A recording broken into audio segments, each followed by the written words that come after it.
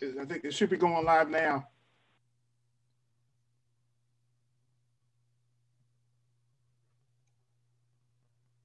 Yep. It says it's streaming. It's live.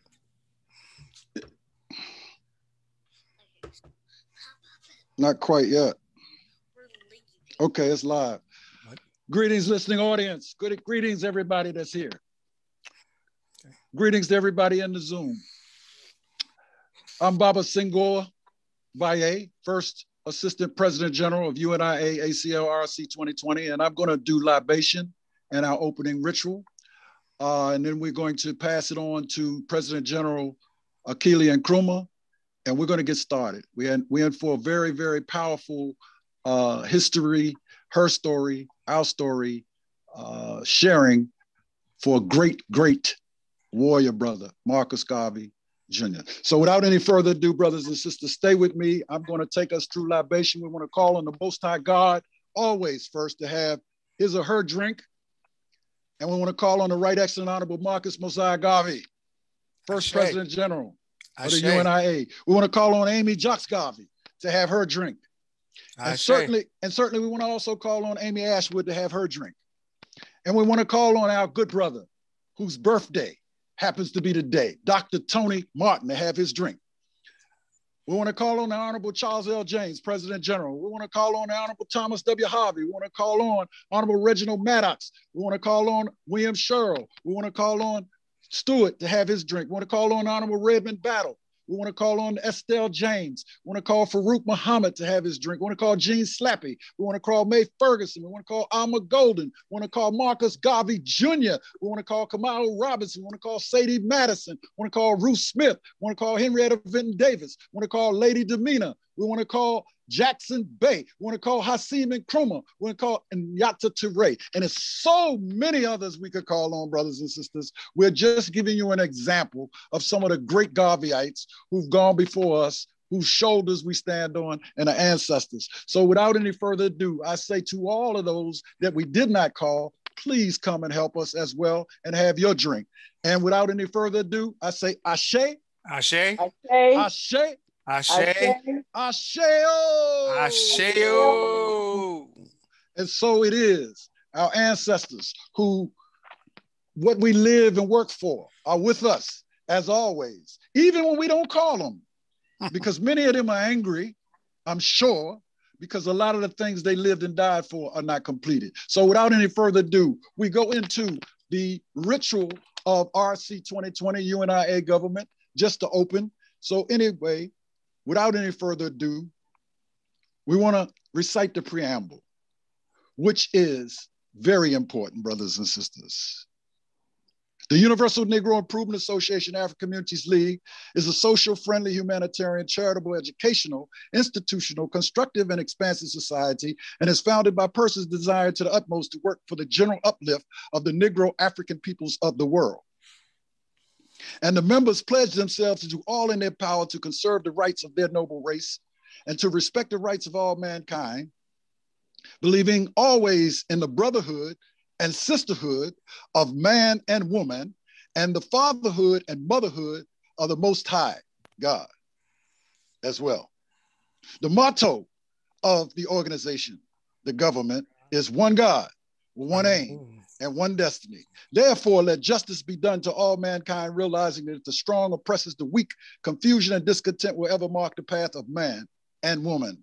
But with love, faith, and charity towards all, the ring of peace and plenty will be hurled into the world, and the generations of men and women shall be called blessed. One God. One God. One aim. One aim. One aim. One aim. One destiny. One destiny. Princes shall come out of Egypt. Commit. Ethiopia shall soon stretch forth her hands to God. Except the Lord builds the house. Their labor is but laws that build it. Except the Lord keep the city. The watchman waketh but in vain. Now, brothers and sisters, I pledge to the flag.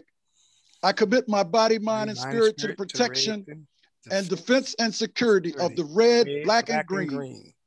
I dedicate my life to the redemption of Mother Africa and to the liberation of her scattered Black children.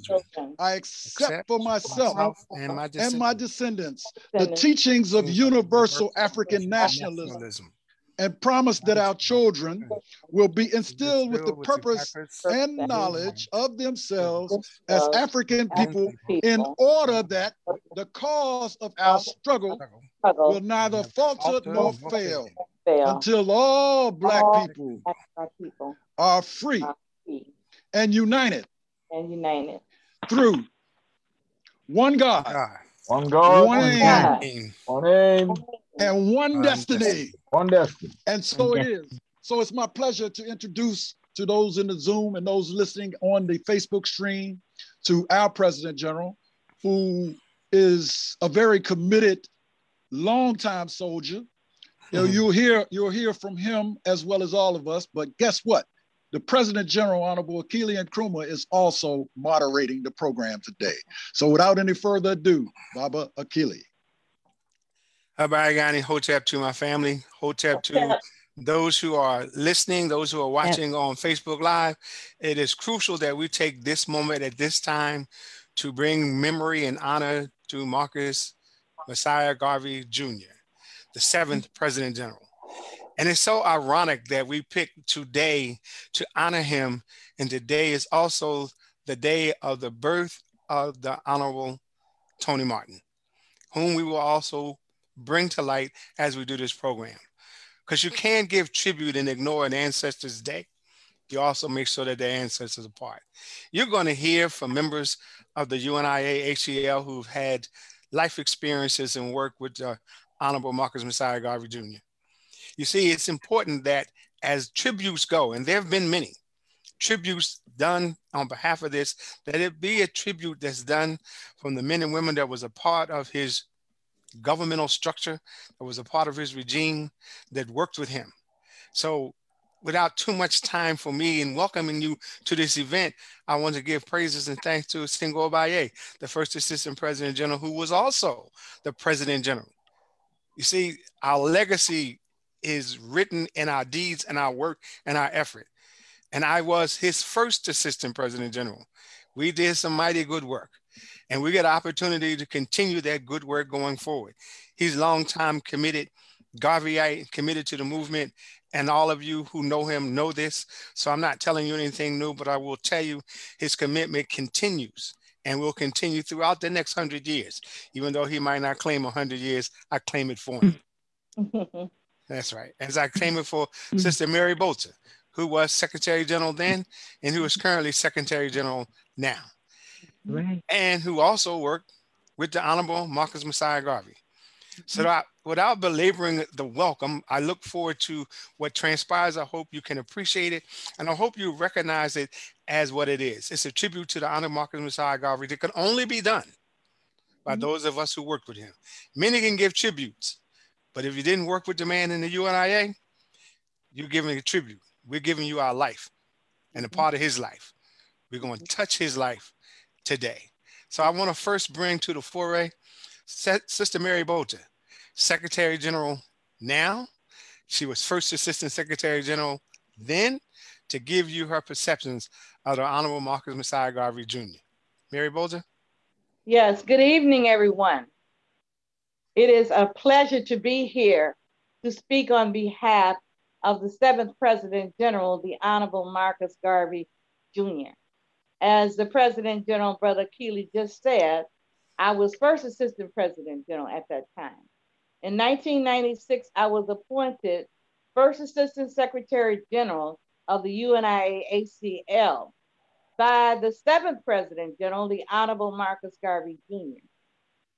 The funny thing about it was, he had asked me the night before at the banquet, while we were dancing, are you ready to work?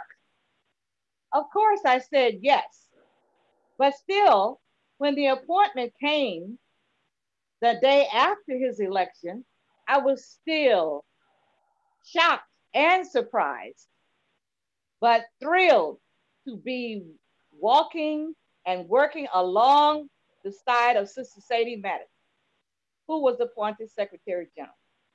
During Mr. Garvey's 12-year tenure as President General, there was never a speaker in convention. No one complained either. No one complained. After all, he was the son of the founder, the Honorable Marcus Garvey himself. And as Mrs. Estelle James said on many occasions, his mother, Amy Jakes Garvey, taught him well. Realizing that many protocols were not in place at that time, he began to focus on the Constitution.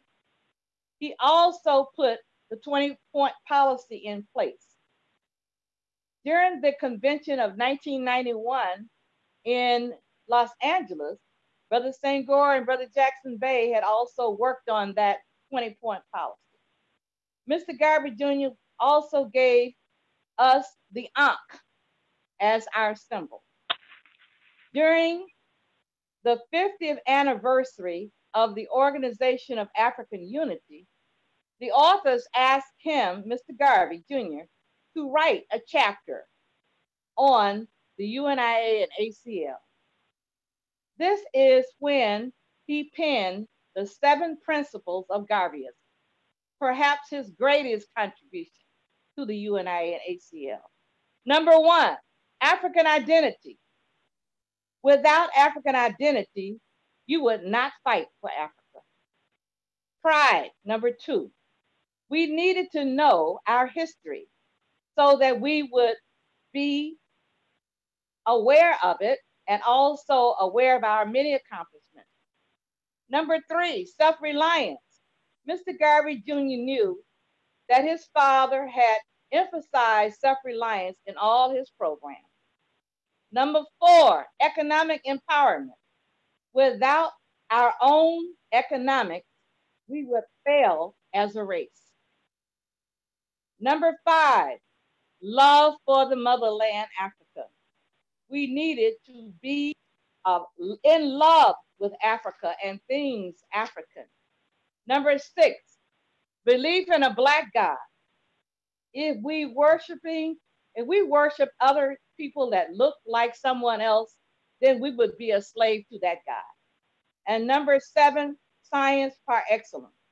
Mr. Garvey Jr. knew, as his father knew, that without science and technology, we would always be dependent on another race for our survival. Having served Mr. Garvey Jr. for 8 years as First Assistant Secretary General, I learned to appreciate his many, many qualities, such as his humor, his scholarship, his vision, and most of all, his love for his father and the work that he needed to continue. Africa for the Africans, those at home and those abroad, one God, one aim, one destiny. Sister Mary Botha, Secretary General, UNIA-ACL, August 2004 until December 2019. Now I am Secretary General of UNIA-ACL RC2020 since January 17, 2020. Thank you. Thank you. One of the things I would like to share with the audience and those of you on this in this Zoom is that if it's going to be recorded in history, Mary Botha is going to record it. Mm-hmm. And no matter if we get a film of this event or not, I assure you there's going to be a document somewhere That's right. that outlines this event. And I salute you, Mary Botha. Right. Truly, I've had the opportunity to work with Mary Botha through a number of those years, and now I get to work with her as President General. And I will say we may not have had an opportunity to dance on the floor, but I did get an opportunity to see the dance that your husband created. So that's all well and good. And I want you to know that her tribute and her comments are not just to the years with him, but is her commitment to the UNIA ACL. We served many more, but in serving Marcus Garvey Jr., it was in a special time in the UNIA's history, particularly in the 21st century. Yes. Brother Senghor Baye, come on, brother. Yeah, bro. First of all, thank you, my brother. You know, when I came into UNIA, y'all, the first people that I met was Baba Keeley and the Nkrumahs, Sewa, Sababu, and Sister Mary Bota. And there was plenty others, but those folks, we've been sticking together forever. So some of the things I may share with you, you might have just heard from Mary.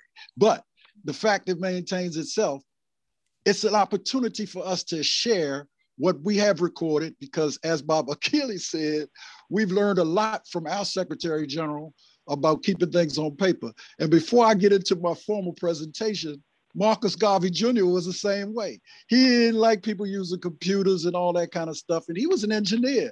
He preferred for you to write them notes out. So, okay, all right, let me do mine. Yeah, you're right, Mary. So I first met him in 1984 at the UNIA ACL convention held at Thomas W. Harvey Liberty Hall in Philadelphia, PA, where I met all of these great brothers and sisters that we're talking about, been working together for a while. You know, it's really interesting. The President General at the time was the Honorable Charles L. James, my major teacher, and myself being an active member for 4 years at that time, it was an honor to meet the firstborn son of our founder, the Right Excellent Honorable Marcus Mosiah Garvey. In 1984, Garvey Jr. had published a pamphlet, and this is what he first put in my hand. It's called A Revitalization Program, 1984, the year to rebuild the UNIA. You see, Garvey Jr.'s passion was always, when I met him, is to try to help finish the work of his father and the great association, his mother, Amy Jocks Garvey, and for our people. Because being an engineer, he saw a lot, traveled a lot, and was a science excellence person. But he also had rough times in Jamaica, just like his father did, trying to push the same principles. So I'm not going to go into that right now, but I will say this. It's very, very important to know that in 1987, while most of the members were celebrating the centennial of the birth of the Right Excellent Honorable Marcus Mosiah Garvey, Marcus Garvey Jr. chose to go to Ghana, whereas the President General Honorable Charles L. James and a lot of delegates went to Jamaica, but Garvey and a contingency of UNIA people also went to Ghana. And I guess that had a lot to do with Garvey being Jamaican born himself and Garvey not liking some of the things he ran into in Jamaica. And I know that for a fact in terms of educating and teaching people. He was striving to do a lot of things there. So anyway, he moved to the United States, and he was in the United States during most of the time when I got to know him and thereafter, but he had prior relationships in Jamaica. Anyway, that was very important. And in 1988, at the convention held in Chicago, Illinois, which I was present at, the UNC was officially introduced as a resolution by Marcus Garvey Jr. And I had the opportunity of talking to him about that. And he was strong on the fact about Amy Jocks Garvey's legacy, as all of us are today, about women being in leadership equal to us as brothers and being able to excel to any position that any one of us can excel to, because it's very important to recognize that. Well, the UNIA always did. And obviously, Marcus Garvey Jr. knew something on a spiritual level about the UNC. So anyway, the UNC today is an official symbol of the UNIA, thanks to his vision of bringing that resolution forward. Now, in later years, while I was serving as the district commissioner of Maryland and DC and Virginia, and I was an active member of Division 330 as I am today, we brought Garvey Jr. to Washington, DC. And Sister Mary kind of spoke a little bit about some of that era, but I want to make it clear to you all. Thereafter, you know, I kind of really understood the passion of Marcus Garvey Jr. and his desire to move forward. I didn't know at that time, right that moment, that he was going to run for President General, but certainly we worked on the 20-point policy platform and started it, and it was presented in 1991, as Sister Mary said, at the convention in Los Angeles, LA. Well, I also met Dr. Tony Martin at that time and Brother Renoko Rashidi. They were at that convention, and many, many others. But Honorable Reginald Maddox was the President General then, and the 20-point policy platform was accepted at that time and was going to be further discussed in Washington, D.C. the following year, my hometown, Banneker City, Washington, D.C., 1992. So I was extremely excited. We were hosting our first convention. So, and Marcus Garvey Jr. came to us in 1992 and talked to us about his desire to run for president general. And, you know, lo and behold, Mr. Maddox was a very powerful brother. And when he served with the Honorable Charles L. James, and we loved him dearly. But when we heard that Marcus Garvey Jr. was going to run for president general, in Washington, D.C., we started talking over the differences. But we loved Brother Maddox. And I want to make that clear, because sometimes people run against each other and they don't turn out to be loved by everybody, or nor do they love each other. But that wasn't that case. Anyway, Marcus Garvey Jr. was elected. Well, after he told me and Brother Jackson Bay that he was going to run and kind of explained to us some things about what he was going to strive to do, we kind of felt it was very important. And Honorable Charles L. James had pulled me aside and mentioned to me that Marcus Garvey Jr. certainly would probably be the next president general. And believe me, you all, that wasn't how everybody felt in the UNIA. However, Marcus Garvey Jr. ran, and the convention was held in Washington, D.C., at Howard University, in fact. And that was a legendary convention because it was the first ever held in Washington, D.C. So was the convention prior to that, the first one ever held in L.A. But at any rate, let's move forward. So we again at that convention in 1992, which was an election convention, finally approved the 20-point policy platform, which was very important because it dealt with specific issues that African people are confronted with and how the UNIA felt about them and was going to do about them. I'm not going to take the time to read all of those to you, but y'all know what I'm talking about when I say 20-point policy platform. Now, that's not necessarily our 20-point policy today, but certainly some of that is extremely relevant to what we're doing today and will be. So Marcus Garvey Jr. was elected president general at that convention, and Honorable Reginald Maddox was elected as his first assistant. Now, let's move forward. In 1996, at the convention held in Philadelphia, PA, the Honorable Marcus Garvey Jr. was reelected to his second four-year term as president general. And at that particular time, I was elected as third assistant president general, and Baba Akili, our president general, was elected as fourth assistant president general, and Mama Mary Bota and Sister Sewa and Nkrumah were appointed to serve on the parent body by Marcus Garvey Jr. And Dr. Leonard Jeffries was the keynote speaker at that banquet convention. And of course, I'm not going to go into detail. Y'all know Dr. Jeff, and it was powerful. Let me fast forward into 2000. In 2000, the UNIA convention was held in Montreal, Canada. And the Honorable Marcus Garvey Jr. was reelected to his third four-year term. And by the way, uncontested four-year term as president general. And at the convention, you know, it was powerful because we went through the entire Constitution and amendments were done. That's a story for later. I'm not going to get too into that. Also, Marcus Garvey Jr. bought a large Panamanian band up from New York. And I mean, we paid for them to come up from New York City to Canada. And it was a march through the Montreal streets like never before, y'all. I mean, this is a memory that I will ever have forever. I not only was I serving as third assistant president general, you know, because I was reelected, but I had the honor of being personal security for the president general and marching through Canada and looking at Garvey Jr. and watching his pride. And I think we got some videos of that you may see later on. And just watching him march and looking at his face.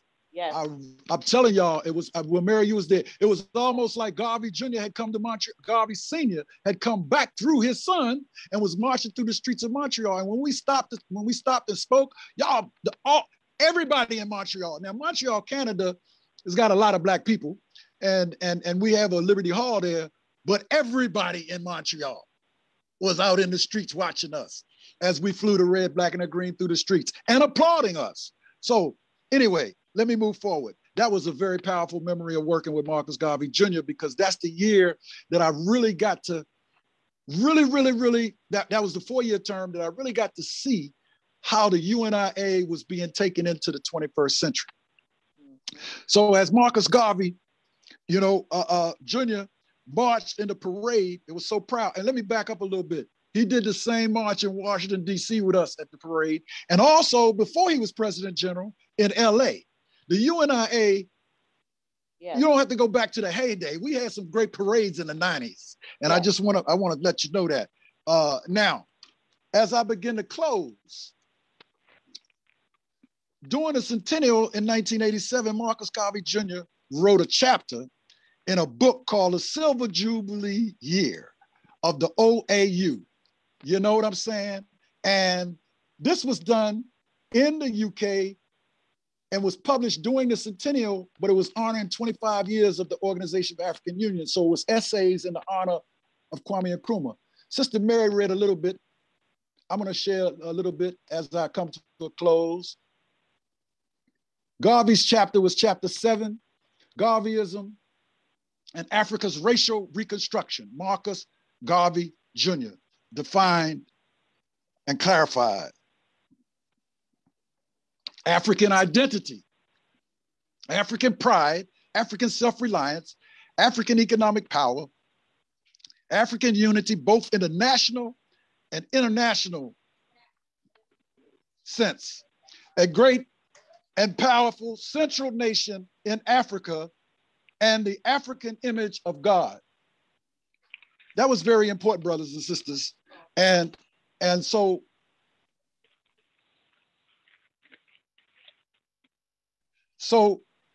in closing, let me say, I didn't only meet with Marcus Garvey Jr., I had debates with my brother Marcus Garvey Jr. on things that we didn't necessarily totally come to one on and agree. But you know what? I learned from him a lot. And he learned a lot from me. And that's one of the traits of a leader. Some people thought that you couldn't talk to our good brother, Marcus Garvey Jr. I'm telling y'all, that's not true. We had knockdown telephone calls for hours on certain subject matters. And even though we may not agree, we were able to reason and learn from one another. And that was a big lesson for me because I didn't know how the son of Marcus Garvey Jr. was going to respond to me disagreeing with him. But guess what? We continued to work through that last 4 years with no problem. And unfortunately, I happened to be one of the first people, I think, on the parent body who recognized signs of dementia setting in Philadelphia. But I want to clear and make the record straight. Garvey served 3 4-year terms, even though toward the ending of his last term, his third term in the last few years, he was ill. He did not resign. He did not get removed. He finished his term. But thanks to the leadership of the parent body at that time, brother Honorable Redmond Battle and brother Pierre, Randy Pierre, and the rest of the parent body, Mary Bolton, all of us, we carried the ball, and we didn't alarm everybody because we knew Sister Jean was going to take care of Marcus Garvey Jr., Jean Garvey, his wife, and that's how it ended. But I want to make it the record clear. He served all 12 years. So thank you, Baba Kili. I hope you all got some inspiration from what Mary and I have shared. And hopefully, I don't know if everybody else will be as long as her and I were, but I learned so much about the Right Excellent Honorable Marcus Garvey Sr. from working with Marcus Garvey Jr. because the bloodline was real, y'all. It was real. It was very real. And nobody tried to do anything negative with us in those 12 years. That's right. Now, of course, I've been in the UNIA before that, and I've been in the UNIA after that. And there've been a whole lot of people, lick booting folks trying to do whatever. But everywhere, we ain't lost no love with nobody. So without any further ado, I say one God, one aim, one destiny. One destiny. Asante Sana Singo, I say your rendition of those years brings back memories. As they should. I see you also have yours written down. So make sure Mary Bolton gets a copy of that for our archives. Thank you. You know, It's extremely important that you get a chance to see Marcus Garvey Jr. from the eyes of those who worked on a regular basis with him within the framework of the UNIA ACL, because he was unique in a lot of ways. He was very positive in a lot of ways. He was a challenge in a lot of ways, but he was a brother that brought something special to the UNIA ACL. That he did. Although not in existence because he had not been born when they taught the course of African philosophy, it was taught to him by Amy Jacques Garvey. She raised the warrior, and he definitely was his father's son. Sister Sewa? Yes. Can you hear me? We can hear you. Okay, good. I'm here. I'm here. You can see me too now, right? I can't see you, but I know I see your name. Oh, okay. I'm here. Okay. Okay. Speak, sister, on your time with Marcus Garvey Jr. Okay. I like Senghor. I was in the UNIA, and of course you were there, Brother Achille. Senghor, I remember Senghor coming to join, and of course Mary, we were all friends. And in the 80s, the beginning of the 80s, Marcus Garvey Jr. would come to convention, and he always had something to say, and you know he was clear he wanted to be a part of the UNI ACL, so his persistence paid off. Now he was elected President General in 1992, I believe it was, but in his second term, during the convention in Philadelphia in 1996, I was honored that he asked me by name to be the second Assistant Secretary General. So I worked with Sadie Madison and Mary Bota as the second Assistant Secretary General. And I want to say, yes, he provided strong leadership, many of the things that Mary said, Mary and Senghor said, and definitely he made the Ankh the symbol of our organization. Sometimes I prefer to look at things maybe through a humorous light, because he's very strong in his leadership, strong in his opinions, but I do remember that Sister Agnes Blount and sisters, have mercy, I can't think of the other Secretary General. Agnes Golden. Alma Golden, yes. When he was conducting a meeting, if they thought that he was getting too far beyond himself, they would definitely have something to say about it. And I figured he was raised by these ladies here, and he had ultimate respect for them. If they had an opinion, he'd stop and listen to what they had to say. But like I said, it was definitely an honor working for Marcus Garvey Jr. and his interest in furthering the aims of his father's organization. That it was wonderful that he had that interest, and that I don't know. Except when I first met him, I said, oh, "Gee, this is honorable." You know, you come to UNIA and you hear about Marcus Mosiah Garvey, and now you have his son coming forward. So it was just an honor to be asked, an honor to work for him for the 6 years, probably 6 years that I worked for him as second Assistant Secretary General.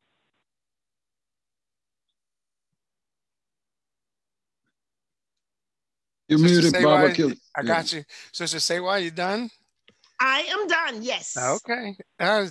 Again, these are people who touched the life of the Honorable Marcus Mosiah Garvey Jr. and worked with him. I now have Sister Brenda. Are you there? Sister Brenda? Okay. Say why, mute yourself. Okay. Sister Brenda. If I don't have Sister Brenda, I have a brother who not technically in that realm of the UNIA, but technically in the UNIA.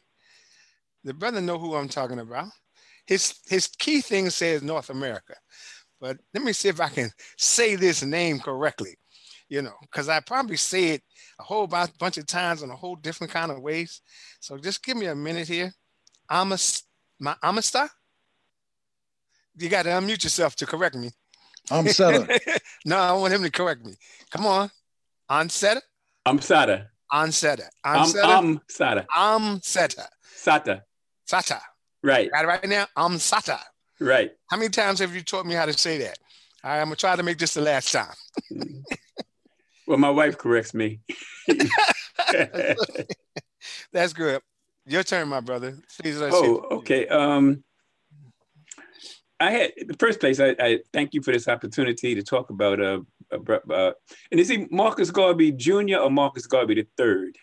Marcus Garvey Jr. is what we know him as.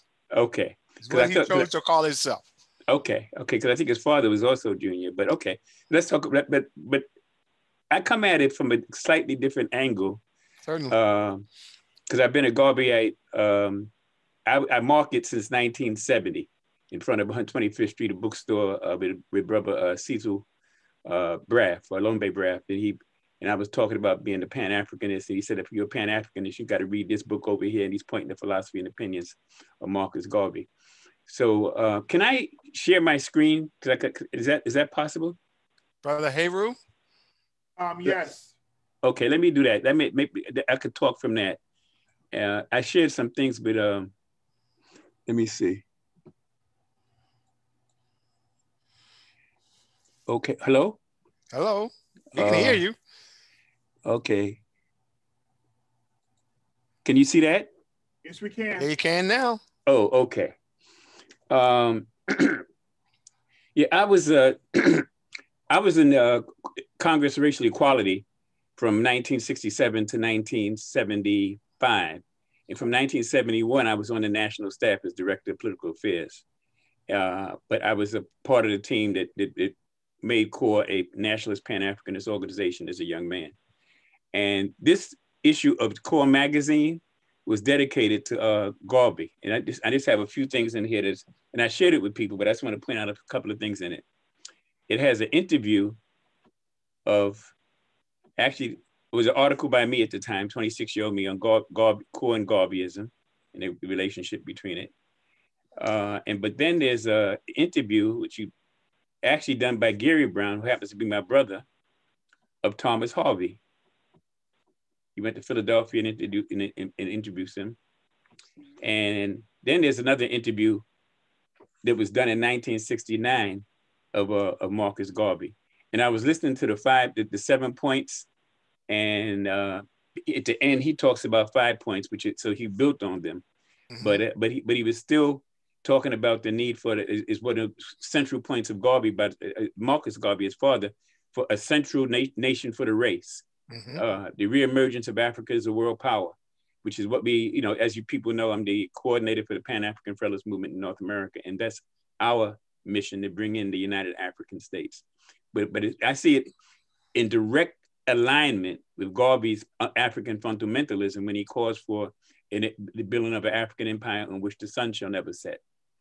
So anyway, that's back in this article was written in 1969 and it went into CORE magazine at that time. Now, my personal relationship, let me just go a couple of things on that. Okay, in 1973, brother Solomon Goodrich, I'm trying to bring this picture up. I was Director of Political Affairs, and Solomon Goodrich was in charge of international affairs, like Secretary of State. And he didn't have this gray beard that you see now. This is 1987. but in 1973, he had all black hair. He was 26. He's just about pushing 40. But he went down to Jamaica to a conference, 5-day conference, where he talked with both Garvey's sons and the mother. And he came back to CORE and was reporting to us back on that. And he knew Garvey Jr. and Sr. and he knew Marcus Garvey and Julius before, but he really befriended him then. And that's when I began to have an association with him. But it was really through Solomon Goodrich at that time.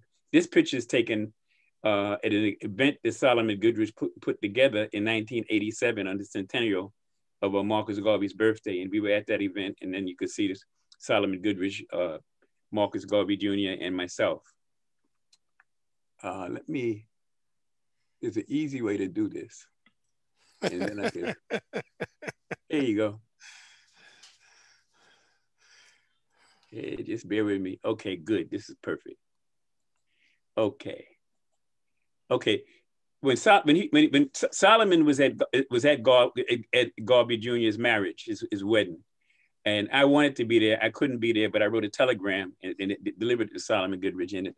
And I said, with recognition of the imperative of African redemption and the reemergence of Africa as a world power, I bring hearty congratulations and best wishes to the future marital bliss and in consolidated spirit of our illustrious ancestors from the previous 7,000 years and bring everlasting blessings to your marriage, Africa for the Africans, those at home and those abroad. So I was a little wordy, but I was trying to bring everything I could to this brother, Marcus Garvey Jr. And his wedding. And I got a response back. This is from his wife, Jean. You know, we wish to express and thank you for your kind gesture and your good wishes. Much is appreciated, taking the time to recognize and ask continued support. And that's a picture of him, and and Jean when they first got married. And this was another event. I noticed the 610, so it's right around the 50th anniversary of Marcus Garvey's passing. He passed in June of 1940. Right. But we were at this event. I don't remember exactly what it was, but he signed his picture in his article. I think it was probably another event that Solomon put together. Okay, now this is he and I at the GME. It was a conference that was put together in Albany, New York in the year 2000. Garvey, Malcolm, and Nkrumah, and the new millennium. My DBA, United Africa by 2020, and SUNY organized the conference. I had already written a paper called Garvey, Malcolm, and Nkrumah, United Africa by 2020, Garvey, Malcolm, the synergy of Garvey, Malcolm, and Nkrumah. And then the university went off on that theme and put together a conference.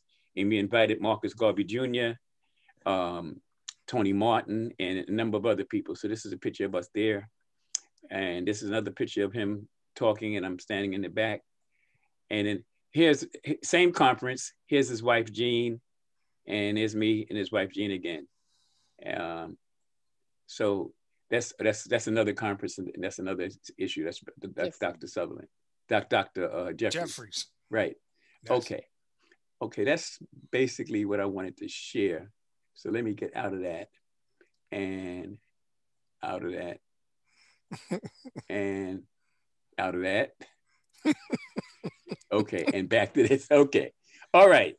So a couple of things. One, it's ironic. I happen to be wearing the Ankh, and I heard you. The Ankh is a symbol of Garvey, of the UNIA.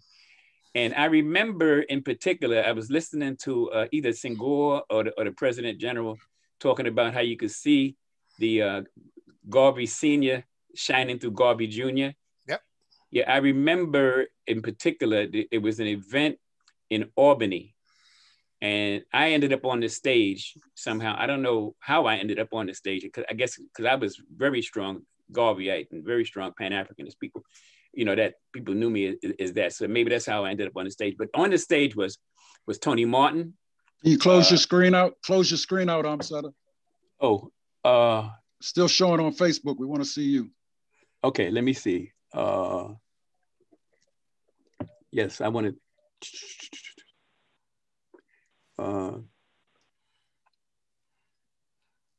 Yeah, let me see. You're right. Okay, this is technology. This is where the technology is. Close your. All you do is close it. You can close your computer screen, not to go off, or just close that. Hey, Ru, help him out. Showing on Facebook. That's showing on Facebook. Right. Oh, I don't want that to show on Facebook. Okay. Yeah, close it out. Close it out. You just have to stop screen sharing. Okay. Let's do this quick now. I don't want to take up too much time on this. So go where you shared the screen and unshare. Yes. Right. Same place you went to share, go unshare. Okay, not to have silence on Facebook Live. Keep working, but keep talking. Yeah. Keep working, but keep talking. So don't stop talking. Ansetta? Ansetta? Okay. It's at the bottom of your screen, but keep talking so we can hear you. You go ahead, Achille. You on the screen now, Achille. I don't know what happened there. Okay. Ansetta is muted, so. Okay. So Ansetta can absolutely come back. So since I'm on the screen, geez, I can't even see that.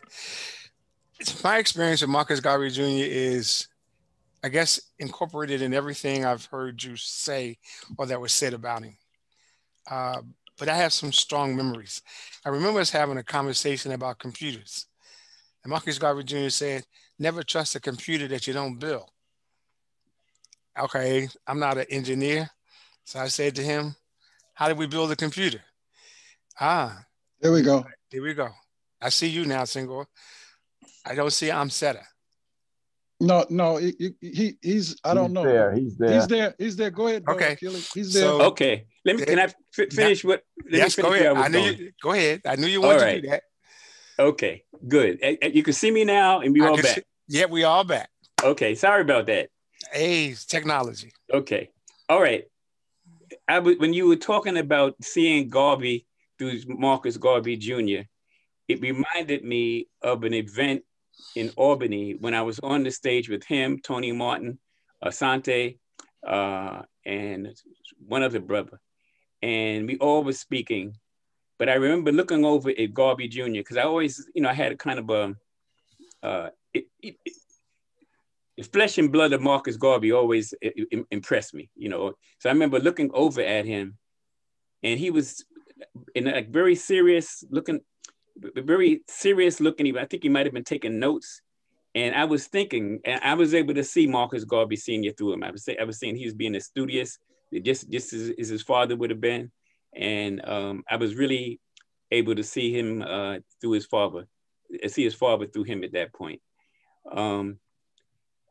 He was when I met him at the conference that I talked about in 2000. He was then President General of the UNIA, right?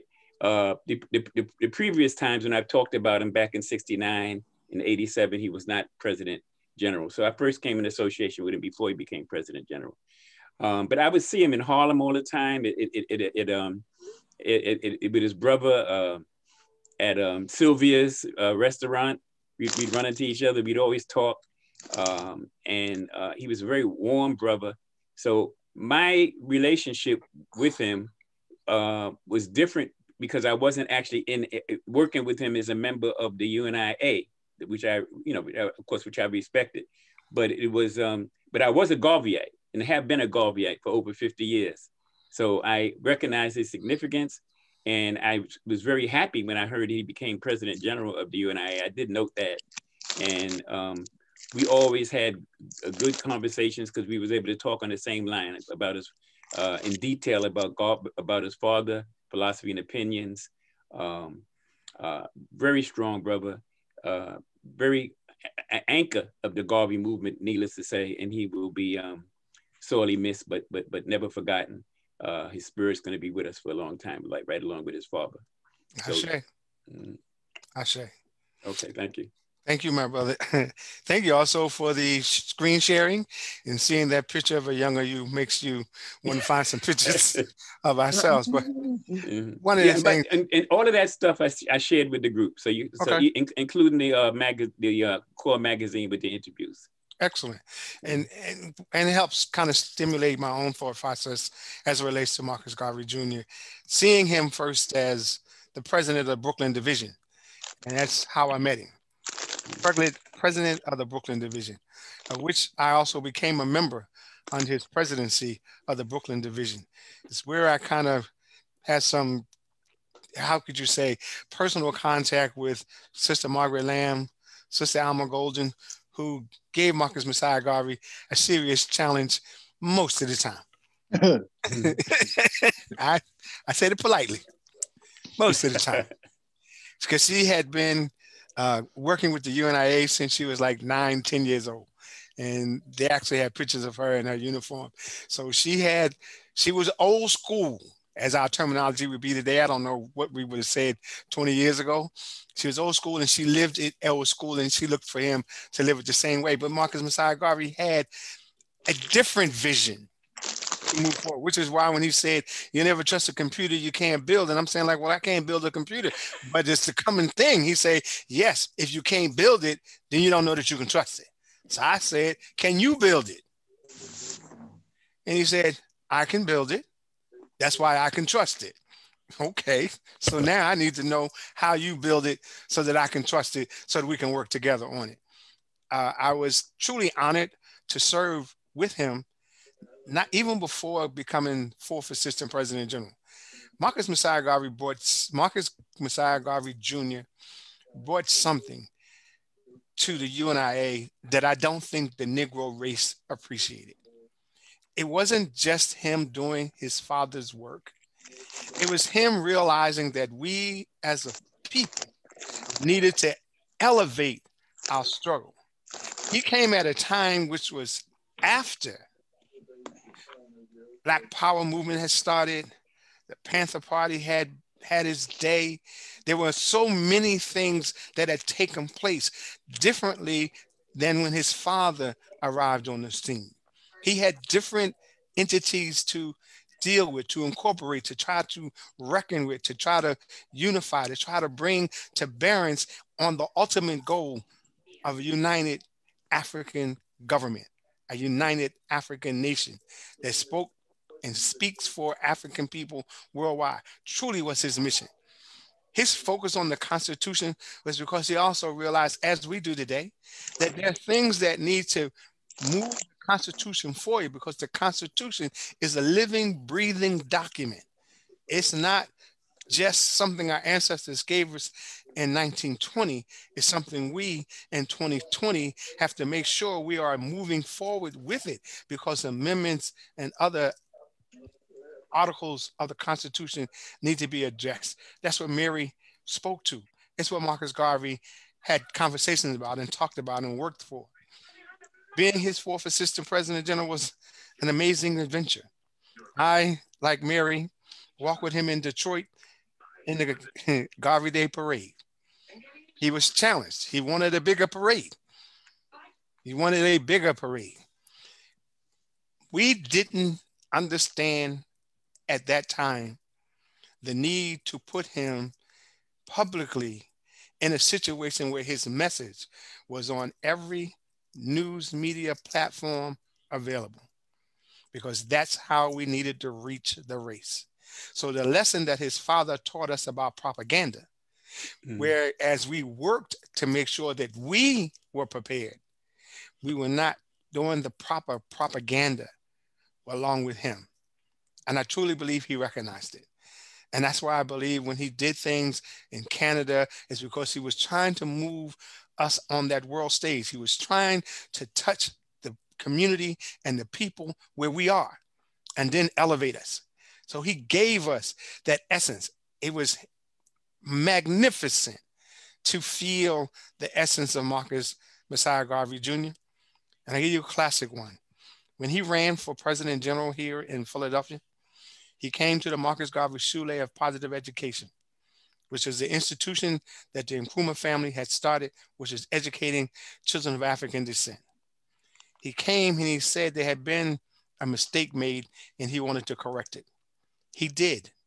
But then he also looked at the institution and said, this is what we need to ensure that our children carry the message. I see that in independent institutions today. We have a young man that's with us, I'm sure will speak about his teachings. Brother Sam, the reality is we still are on that platform. I'm committed, not just as President General, because I was committed to the movement before I wore a title. even before I wore a title of 4th Assistant President General.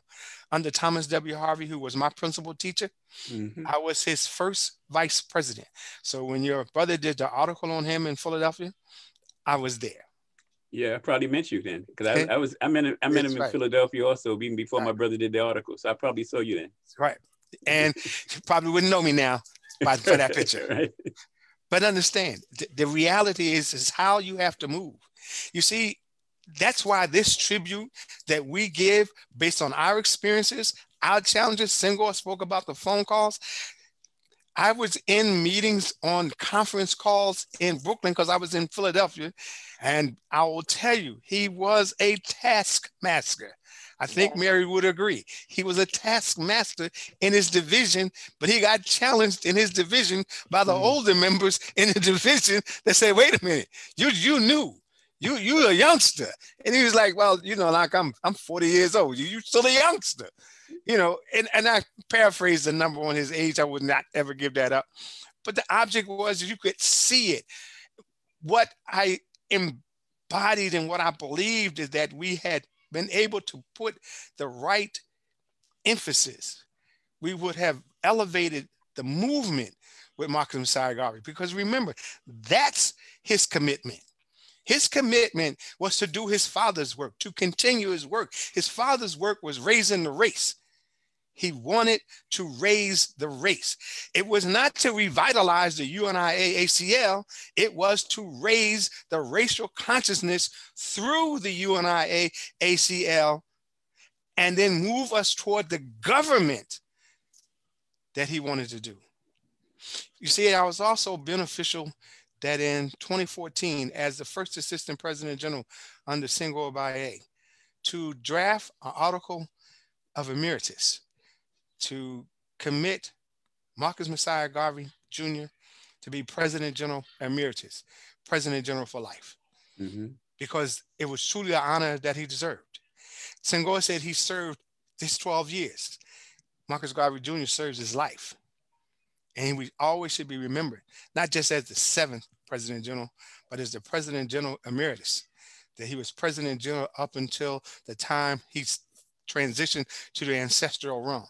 And since I see life to life, I don't count him as dead. I still count him as the Emeritus President General of the Universal Negro Improvement Association and African Communities League, the Rehabilitating Committee of 2020. And some may say, how do you get the Rehabilitating Committee? Because the UNIA at the time needed to be rehabilitated, so decided by Thomas W. Harvey in 1940, so decided now in 2020 by the men and women that you've heard from on this call. Because we have to go forward in raising the racial consciousness and then developing the government of African people worldwide. There is no other way for us to do it, no other point that should be made about it. We have to do that. That is our commitment to Marcus Messiah Garvey. That is our commitment to the Garvey family. That is our commitment to the race. We are committed to the race. We are raising it up. When Garvey gave us the motto, one God, one aim, one destiny, he gave us a marching order. One God for all of us. I care not what you call them. One aim, African freedom, and African government. One destiny, liberation. That's our trust. That's where we have to move. That's where we have to go. And that's what the UNIA ACL RC2020 is committed to. Marcus Messiah Garvey Jr. lives in the whirlwind, but he lives in what we are. Because he was, we are. There's an African saying that says, I am because you are, and because you are, therefore I am. In each of us, an African mind will be the basis for anything African. Nothing African can be created without an African mind that is creative. That's the commitment of Marcus Messiah Garvey Jr., and it's the cross we bear to do the liberation and freedom of our people. I'm going to not take so long. I know I get a chance to speak at some other points. Brother Heru, pictures? Wow, that was awesome, PG. that was awesome, and that is a great reflection. Brother Heru, time for the slides, bro. Pictures. Yep, time for the slides. Senghor, I'm going to step away for a minute. I got you. All right. Well, y'all, brother, I hope everybody really felt and heard what PG was saying. But here comes the pictures, and we're gonna try to, share these, and we want everybody to know that these pictures are not just gonna be shown this time, they'll be around. All right.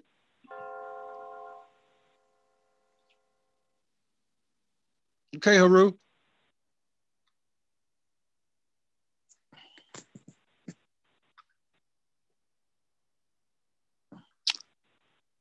He's working on it. Yeah. I think he. Baba Mose. Meanwhile. Well, I just want to say to everybody, yeah. Seagull, can you see the screen? Yeah, we see the screen, but no pictures. Wait a minute, just showing. Your screen. No, it's not. It's not. That's probably his screen. It's not, Haru.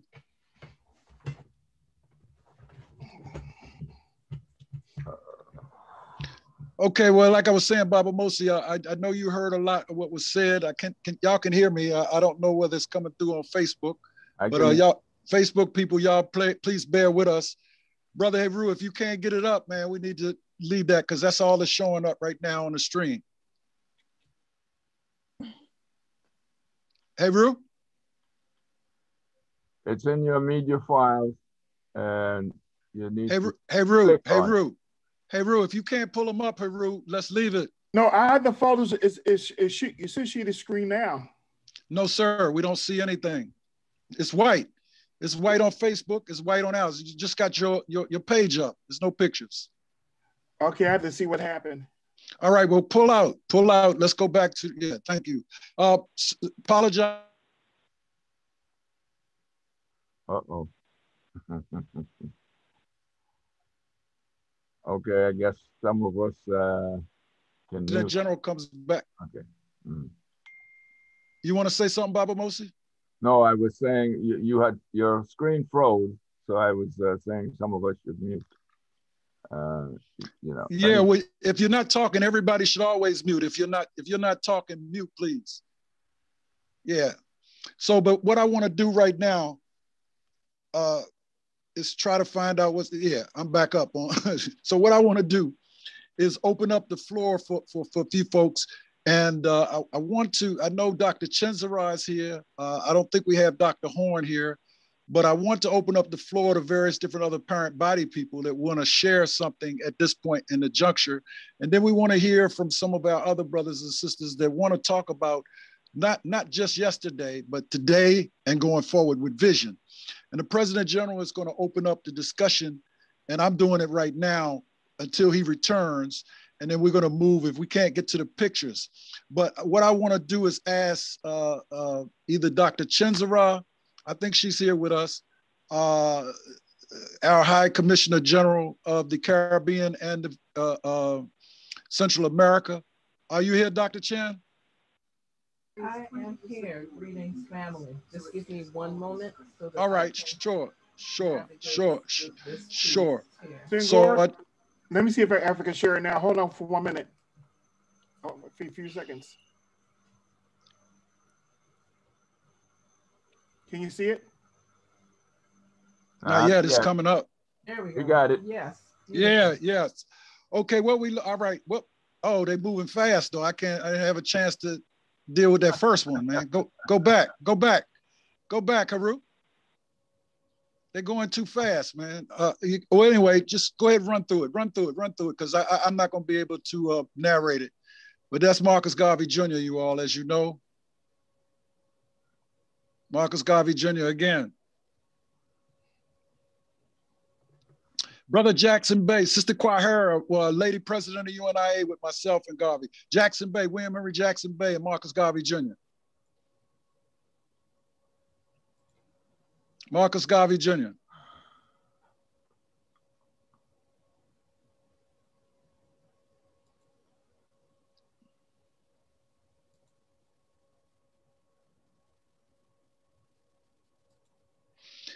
Now, this is at a William Henry Jackson Bay's homegoing service, Jackson Bay, around 1997.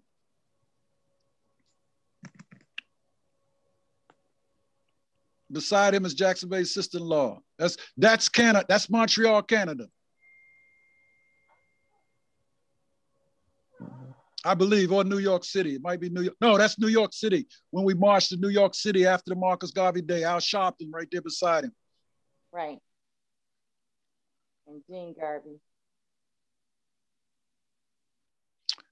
That's Brother Pierre standing in the doorway, and me and Marcus Garvey Jr. Myself and Marcus Garvey Jr. In Philadelphia. Myself and Marcus Garvey Jr. Yeah, that's correct, Mary. Liberty Hall, outside of Liberty Hall. Mm-hmm. That one is. And that's Brother Battle, Sewa, and Zama Cook in the background, Brother Battle. Mm-hmm. Again, Brother Zama, Brother Battle, President General Battle, President General Garvey Jr. It's all up. That's all Philadelphia.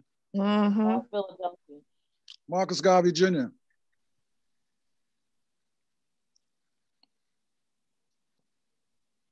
Oh, that's a nice picture of Marcus Garvey Jr. It is a nice picture.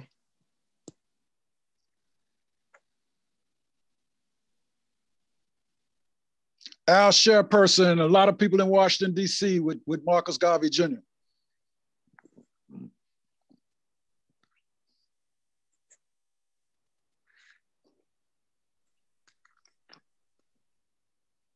Jackson Bay, myself, Marcus Garvey Jr. That might have been in LA, I'm not sure. Of course, New York City. Mm-hmm. Dr. Jeffries, Gene Garvey, Al Sharpers, Marcus Garvey Jr.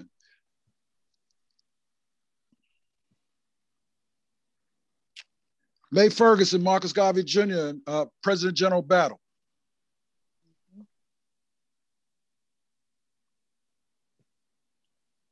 Queen Mother Moore, Marcus Garvey Jr., Brother Zama Cook and I were at this event in New York, where Marcus Garvey Jr. honored a lot of people. Dr. Tony Martin was there as well, outside Liberty Hall, Philadelphia. Mm-hmm.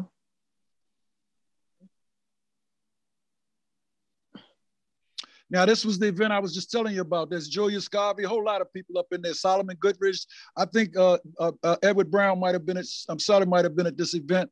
But you got Alma Golden, you got G2 Waiusi, Queen Mother Moore, Marcus Garvey Jr., Solomon Goodrich, Julius Garvey. Tony Martin was also at this event. This was in New York City.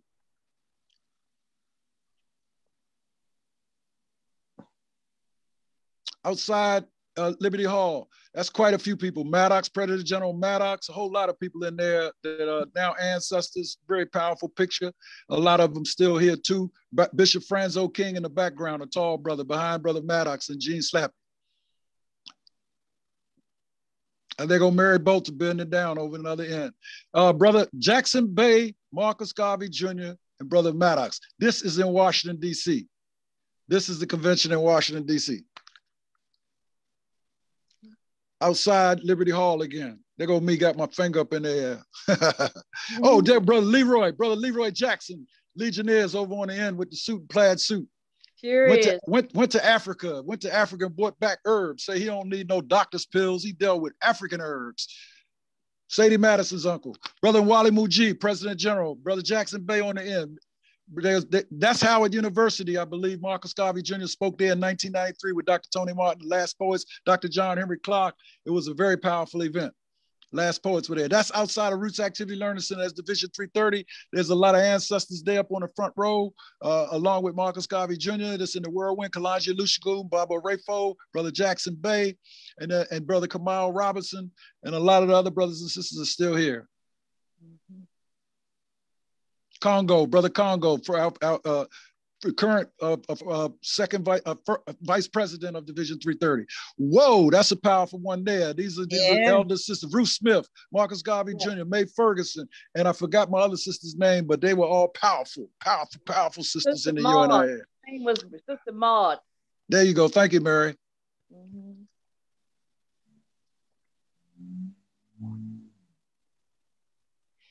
Gene Slappy, Marcus Garvey Jr. Yeah.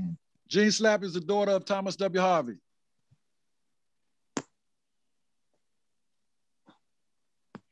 Whoa, Baba Kili, Battle, Gene Slappy, Marcus Garvey Jr., myself, May Ferguson, Saywa Nkrumah, Mary Bolton, and Sadie Madison. This was in 1996, I believe. Philly, yeah.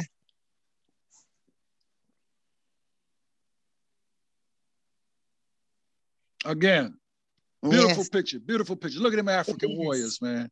Our ancestors are still alive. Like Barbara, President General says, life to life. Life to life. They in the hereafter. They in the whirlwind with the right ex honorable Marcus Mosiah Garvey coming back with the millions of ancestors we don't know to take charge in our movement. We say our ancestors are waiting and watching, but our ancestors are also in many of us. Is that the last picture? Oh, Minister Farrakhan, Khalid Muhammad, Gene Slappy, and Charles L. James. Everybody is gone except for Minister Farrakhan in this picture. This was in Chicago in 1986 at the banquet.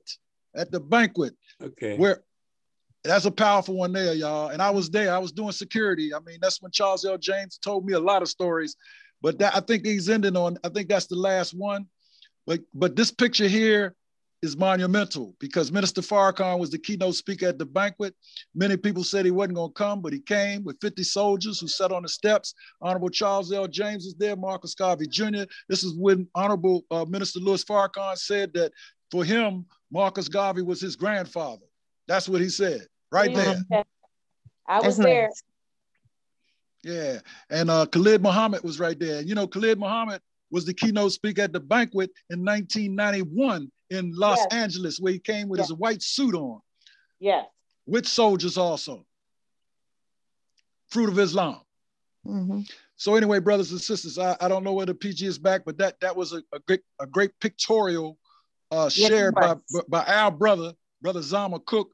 And we got a lot. I want to give y'all an announcement. We have a YouTube page now, and we're going to be rolling out some information so you can actually see that our ancestors are still living.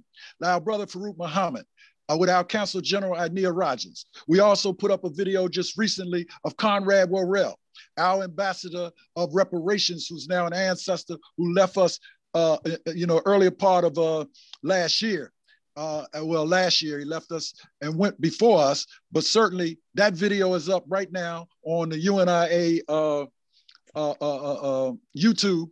And Zama, if you could put it in the chat so people can know how to get to it, but you can just pull up YouTube and put in there UNIA ACL RC2020 and it should come up. But brothers and sisters, I'm telling y'all, we're honoring Marcus Garvey Jr. today. We're going to honor Tony Martin soon in March. But we know the legacy because we were with those who lived that life while they were here.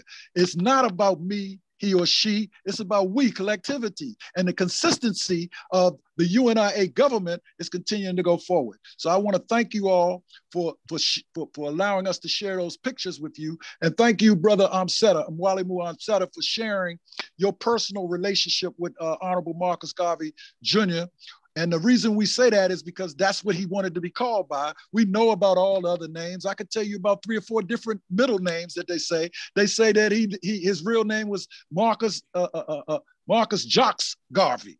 So, but that's fine. I mean, that's fine. I ain't got no problem with that. But Marcus Garvey Jr. told us his name was Marcus Garvey Jr. And that's who we relate to, Marcus Garvey Jr. Whether or not his father was Marcus Mosiah Garvey Jr., it's an African tradition. Let me finish, bro. No, I'm agreeing. I'm saying from now on, based on what you've told me, that's how I'm going to go. No. We respect all of those names because you can be called many names. So I don't want you to get me wrong. What I'm saying to you is I personally spoke to him and he wanted us to call him Marcus Garvey Jr. Well, that's good enough for me. Now in his transition, I don't disagree with anybody that says he has another name, but we know that when he was serving as President General, he wrote his name as Marcus Garvey Jr. And that's how we got to deal with it. But at the same token, I know people who have different juniors. I know some women who were juniors. I don't want to get into that, but the reality is Africans, we can do and be called what we want. My name is Alvin G. Ricks, but I'm also best known to you all as Senghor Jawara Baye, but I'm also Senghor Jawara Kamara Baye, and I'm also Senghor Jawara Kamara Haru Baye. So what I'm saying to you, Brother Amseta, is I appreciate what you shared, and I'm just trying to give people clarity. You got plenty of names. People got nicknames. You are a junior, but you're also Wally Wamsetta. And all of us have to respect what people want to be called, as well as the spiritual names that are given to us. So we don't take no prisoners over right or wrong. He was all of that and more. Just like people say Marcus Mosiah Garvey was not named Marcus Mosiah Garvey. I mean, they say his name was Marcus Malchus, you know? So, hey, that's no big thing to us. We know the person and we know the work. That's the main thing we want to articulate right here. So we love everybody and we're not throwing no stones at everybody, but I want to open the door up to some younger brothers. I'm sorry. I got to go back to my good sister. I know she got some real powerful energy to share. Dr. Chenzara, thank you for allowing us to show those pictures. Now, if you can come up right now, please do, and share with us some of the vibrations that you may be feeling, and not only the vibrations you may be feeling, you know, whatever you wish to share with us right now, because we're talking about we're not just talking about yesterday. Our story is current. We're making her story history right now. So without any further ado, our High Commissioner General of Central America and the Caribbean, Dr. Chenzara. Give thanks, family. And I first asked for that permission from the elders to keep moving these words, sound, power, and strength that are going to be shared first and foremost. I just need to get an ashe. Ashe. Ashe. Ashe. And Ashe. The vibration with the Honorable Marcus Garvey Jr.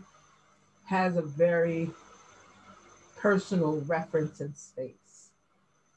There was a significant amount of respect throughout every vestige in the world, yes, and persons knowing him as a youth, referencing his greatness and attempting to carry on the torch that his father and mother left. Everyone knew that was beyond, because many times we desire our children to carry our legacy, and sometimes that legacy is a little bit heavy to bear. So I share from the various houses, the various Pan-African, Black nationalists, progressive, reparation, and other types of uplifting organizations in the Caribbean, that there's been this thrust to honor and respect, first and foremost, the fact that Marcus Garvey Jr. was attempting to carry on this legacy. That in of itself requires a moment of reflection and a significant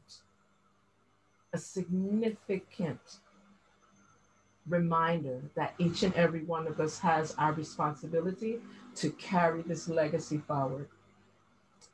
Whether it's in Barbados, Guyana, San Andreas, amongst the Haisal people, even places like Nicaragua, even places like Panama, Costa Rica, Honduras, Belize, República Dominicana, Puerto Rico, Cuba, Virgin Islands, Antigua, Barbuda, Trinidad and Tobago, St. Lucia, Dominica. And I wanted to take a minute so the persons can let that sink in, because it's a serious impact that he had, not only in Jamaica, but some persons think his influence was only in Jamaica.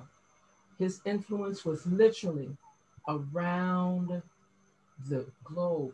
In this region, yes, but around the globe. Persons are speaking his word, sound, power, and strength in places like Papua New Guinea, in places like Vanuatu. And I could say this because we've heard that and we've seen it.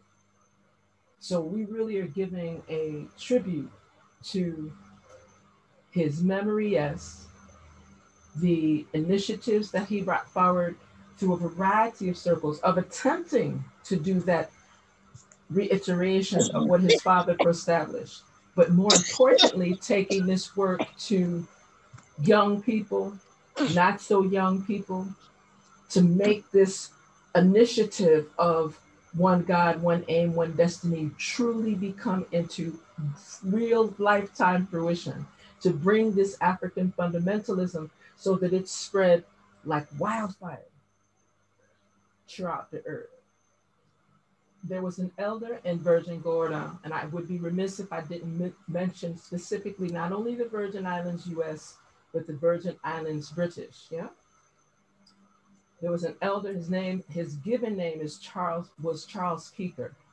We knew him as Baba and Wokioji. And Baba and Wokioji had this relationship with Marcus Garvey Jr. that most of us weren't aware of, because we just knew that was Baba and Wokioji, and he talked Africa and he bring up Ting. But this elder, who had the pleasure of living a similar life well into his late 80s, early 90s in Virgin Gorda, shared with us the photographs, the newspaper articles. He was a bibliophile that actually documented all of the various works of Marcus Garvey Jr., of course, of his father, but of others that were doing this work, and highlighted how important it was. We must lift this brother up for even attempting to carry on the legacy of his father and his mother. And for that, we remain eternally grateful. It's with great gratitude to even be honored amongst such distinguished, honorable freedom fighters. I refer to each and every one of you as that energy of Heru Kuhuti, that warrior spirit that is spiritual, yes, physical when necessary, but principled, ordered, disciplined, militaristic when we need to be. We can do diplomacy. We do diplomacy African style, yeah? So when you're hearing that term, Heru Kuhuti, when you're hearing that term, the restorative energy of Ma'at, we're restoring truth, justice, order, reciprocity, balance, divine righteousness, and harmony. That's what Marcus Garvey Jr., and I humble Dr. Marcus Garvey Jr. need to make sure we recognize. He brought so many different elements to what he gave to the earth. We have to give thanks for Mama Jean Garvey, his beloved wife, now widow, for letting him share himself in that form to do this work at all the different sacrifices. We know the kind of conversations they must have had. We're going to leave that there, right? We also know the sacrifices his children have made and will continue to make, just based on his powerful ancestral African legacy. We refer to him as a Makeru. A Makeru is an ancestral, triumphant one as he's rising forward, because we know he's rising forward with our most respected, progressive, positive, blessed, revolutionary ancestors. And so with that, I give thanks for just being able to share that small tapestry amongst this wonderful, wonderful quilt that we have laid to rest in honor of the powerful Makeru, Dr. Marcus Garvey Jr. Do our own turn. Yes. Yes, my sister, Sanjay Sana. I know my dear sister, Dr. Chinzara, was going to bring it. You see, we understand that we are still learning, but we are carrying out what our ancestors did, and we are working to do what they wish us to complete. So without any further ado, I'll turn it back over to the PG. He's back. Yes, Sanjay Sana, Brother Senghor, and my sister Queen. Peace, peace, peace, blessings. Truly a powerful message. As everything that have been said tonight in tribute to the life and legacy of the Honorable Dr. Marcus Messiah Garvey Jr. I meant to say that earlier. But I guess, when you worked with him, he'd never used those accolades. Mm-hmm. He didn't use them. He never said, I'm Dr. Marcus Garvey. He just didn't. It's like he was Dr. Marcus Garvey Jr., even if someone to call him Marcus Garvey III, whatever you want to call him, this is what he called himself. Mm-hmm. So that's what I honor, is how he described himself. And the sister, in his outreach to even the organization that he started in Jamaica, because he started working there. And I think the lesson he learned, as he said once from his father, is that Jamaica was a starting point, but to move the race forward, you had to be where the majority of people were that could move forward. Because in his father's time, the Negro in America, in his assessment, had gained something coming from slavery so new, so young, so fresh. When Marcus Garvey Jr. arrived, that same Negro had already come from slavery and thought he knew something. So we had to change that metaphor. We had to change it, which is where I think propaganda is going to be key and crucial as we move forward, because it's what tool we need to use to get the message to all of us across the realm. I don't have. Go ahead. PG. Yeah, go. Sam, can we hear from Sam? That's where we are on the agenda. Yes, because we're not. Reasoning right after Sam. Let him share. That's where we are. Okay, go, Sam. Where are you? Where's the youth at? That's what I'm talking about. I want him to share. Where's the youth? Where is he? Did he get back from the store? He got back from the store because he had to go through the store. Long time ago. I was listening. Listen, that's what we get a chance to do because you're the youth. Go ahead, my brother. Let's hear from you. I appreciate the opportunity. I didn't know Marcus Garvey Jr. personally, but what they say is when you transition, you don't really transition because you lay something down during your life that speaks to what you did long after you're gone. And just really hearing the elders speak tonight and then working with some of the elders here on this line, I could say for myself that even though I didn't meet the man physically, that I did know Marcus Garvey Jr. And it's just an honor, being a Garveyite, working in Pan-Africanism, working in the interest of our people and in self-determination, because self-determination is the ultimate goal.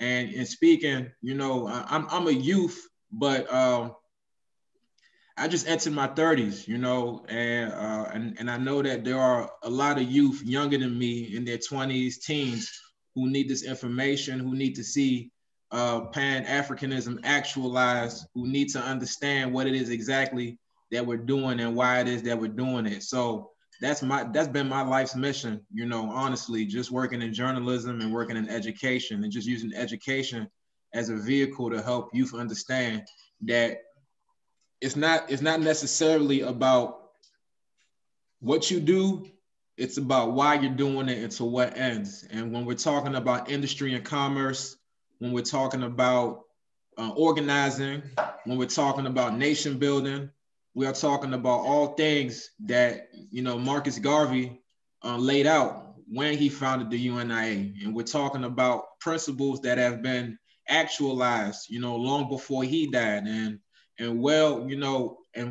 especially during Marcus Garvey Jr.'s, tenure as President General, so it's just been an honor.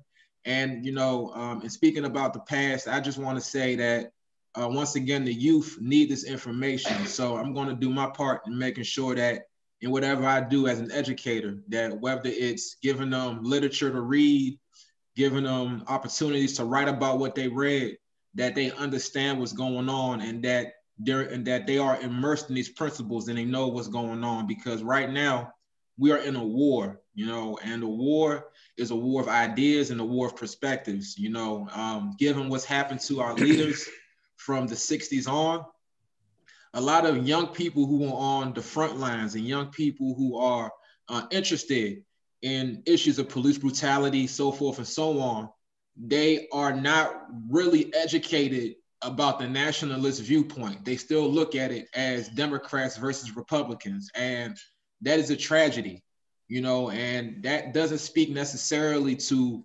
what, we done or haven't done, but it speaks to the financial backing and the resources that the powers that be have to nullify the voices that are more nationalistic and more independent. So that's been my life's goal, to serve as an example of what you can be when you espouse Pan-African nationalism, when you espouse principles that speak to self-determination, industry and commerce, and everything that has to do with connecting with the African continent and espousing ourselves as Africans first, not citizens of our colonizing governments, but Africans first. I say. I say. And I know, although you say you claim 30, we still want to call that youth, because you're closer to 20 than we are at this point. I'll take it. Let me say something. Let me say, if please permit me. Permit me to say something about youth. Oh, by the way, sister, I'm so glad to see you again. Likewise, Elder. It's an honor. It's an honor, Elder. Honor on my part. Let me say something about youth. First place, I'm so proud of Brother Sam for what he's doing in the Pan-African Federalist Movement, what he's doing in Washington. And I see myself in Sam, and let's look at it historically also. When we brought Pan-Africanism and nationalism to core, I was in my early 20s, and the high leadership, Solomon Goodrich was older than Ennis. None of us was over 40. So that's right. None of them was over 40. Marcus Garvey, when he held that historical convention in August of 1920, he was 32. Yep. His birthday, he became 33 the same month. Yep. So that, I mean, so youth, I mean, Malcolm X, Martin Luther King, they all passed before they were 40. Lumumba was like 35. Mm-hmm. Yeah. So right. Is youth move the movement? So it's not absolutely. I mean, Brother Sam is a part of the leadership of the group and part of the future of the group. And historically, we elders, one day, Sam, you're going to be an elder, but we elders need to understand. I'm looking forward to it. We need to understand historically it's the youth that move us forward. That's right. And we're not going to get anywhere without that. So I just wanted, whenever Sam talks, we talk about being youth. I'm thinking about myself. I'm thinking about Ennis. I'm thinking about Garvey. I'm thinking about King. They were all so-called youth. And I'm going to say you could think about Senghor or Mary Botha the same way. Yes. Youth moving the movement. Move the movement. And that's how we got here. That's how we got here. My generation said, my generation was the one that said, don't trust anybody over 30. I know we laugh at it now, but that's what we said then. Yeah, but we said that when we was 20. Right. Exactly. Anyway, you're right. Yeah. We didn't know any better, but I'm just saying that's you. That's right. But keeping in focus, there are other parent body members here that wanted to say anything, and if so, please let me give you opportunity to speak. Yes, Senghor. You also got Tashaka. There's a couple of people here, James, if they want to share. James. But Tashaka's our president too, right? He's a president of a division. Yeah, of Ghana's right. division. So that was my next group. I gotta say this. I gotta say this though, Baba Kelly. You hit the nail on the head, PG. Seta, I was at the March on Washington when I was in my teens. And in my 20s, that's when I found the UNIA. Mm-hmm. But you know what? Like Baba Kelly always says, we ain't done nothing yet. No. Hey. So don't look at our age as though I'm still a youth advocate. I had to say that. I'm a youth advocate. And you're going to see us in our grandchildren. And Dr. Chenzara, Baba Kelly, they grandparents. I'm grandparent. Mm-hmm. So for real though, we still got youth with us. I just want to stress that, bro, I tell Sam that all the time. Me and Sam talk all the time. We still got our youth. You know what I mean? Because Baba Kelly, I got to say this. Baba Kelly told us at one of our centennial celebrations, he said, I'm going to see y'all at the next centennial. And everybody laughed and said, ha, ha, ha. But guess what? We done had 2 other centennials since then. So what Baba Kelly is saying is, you don't start talking about what ain't going to happen when you're going forward. You live life to life. While we here, we ain't looking. Charles L. James told me if it was left to death would die. Charles L. James said, if it was left to me, death would die. And I came to understand that as being very thorough, what he was saying. He was saying he know what time it is, but to him, he going to give it all as long as he's on this side, and he going to give it up when he's living life on the other side. And that when Marcus Garvey Jr., what Marcus Garvey tell us, look for me in the whirlwind. Ooh. Yeah. And count on me. I'm going to count on me to be a.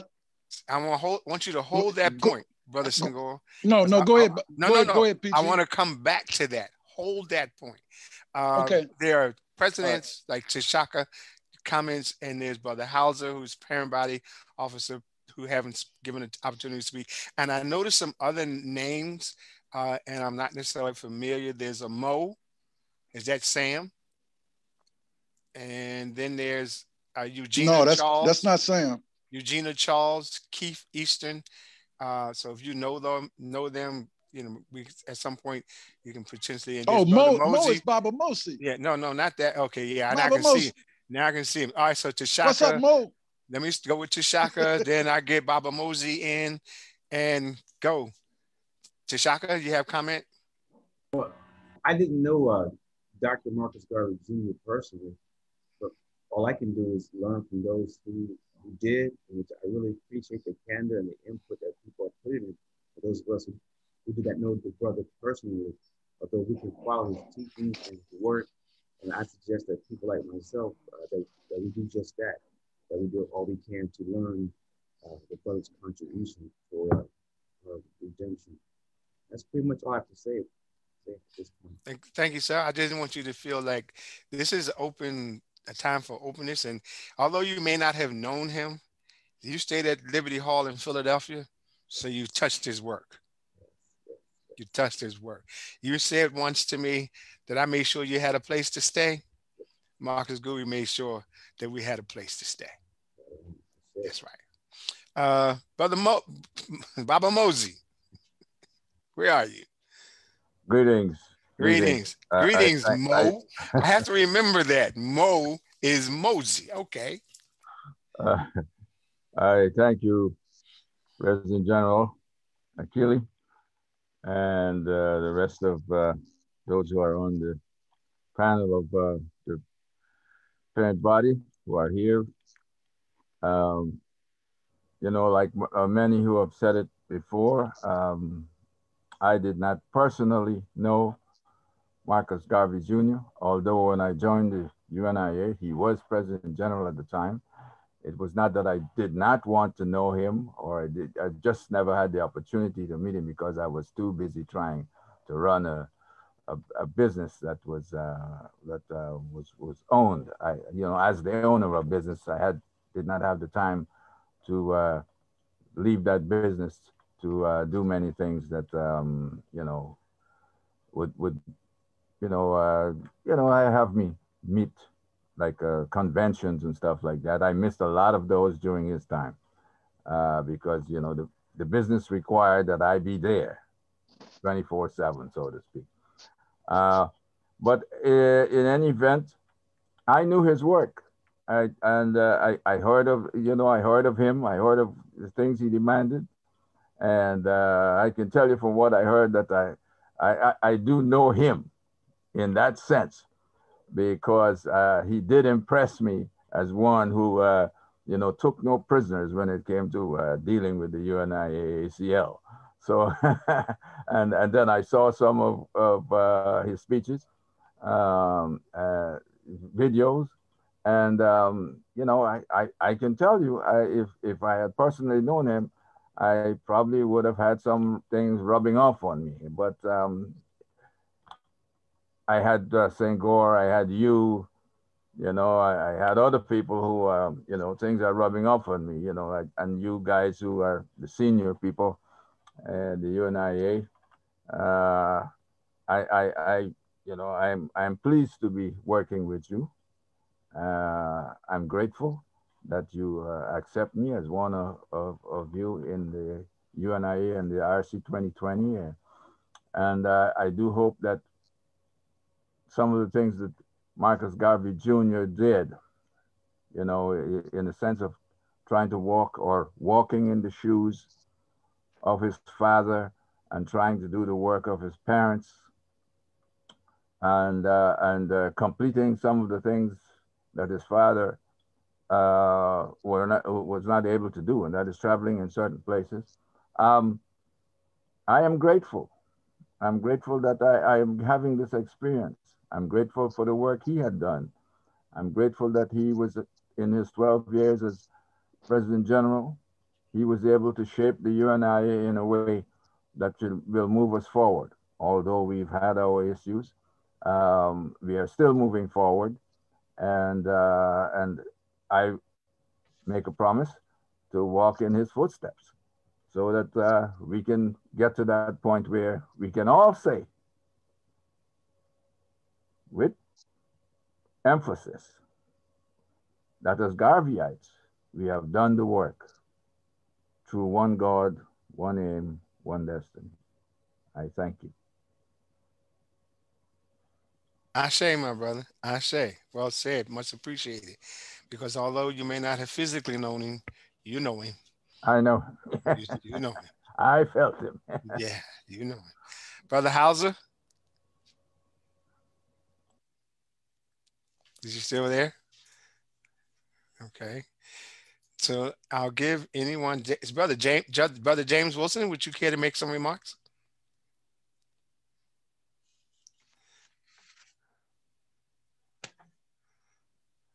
Ah, come on, James. You got to unmute yourself. There you go. Greetings. Greetings. Yes, to all of you giants there. Yes, it's so wonderful to just humbly be a part of this great celebration for the son of Marcus Mosiah Garvey, to feel his spirit in all of us, to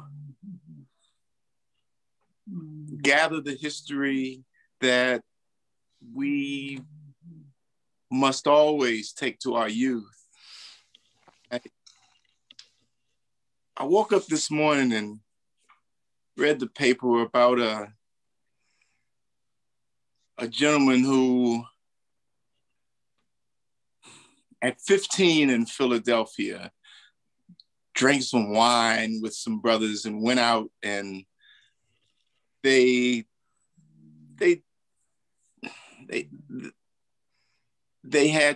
expressed themselves through drinking with some anger, misplaced anger. And this brother at that time, at 15 years old, was incarcerated for 68 years, Brother Lowton, in Philadelphia prisons. And these kinds of things,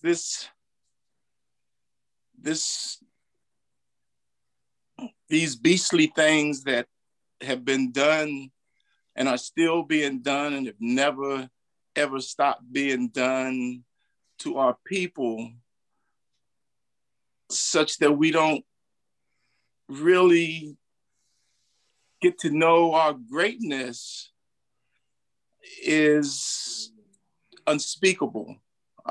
Just, you know, I wasn't a member of the UNIA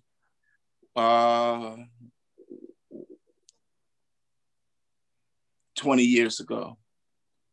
All of you were. Yes. I was always trying to, through rites of passage and different things, to uplift our youth and myself.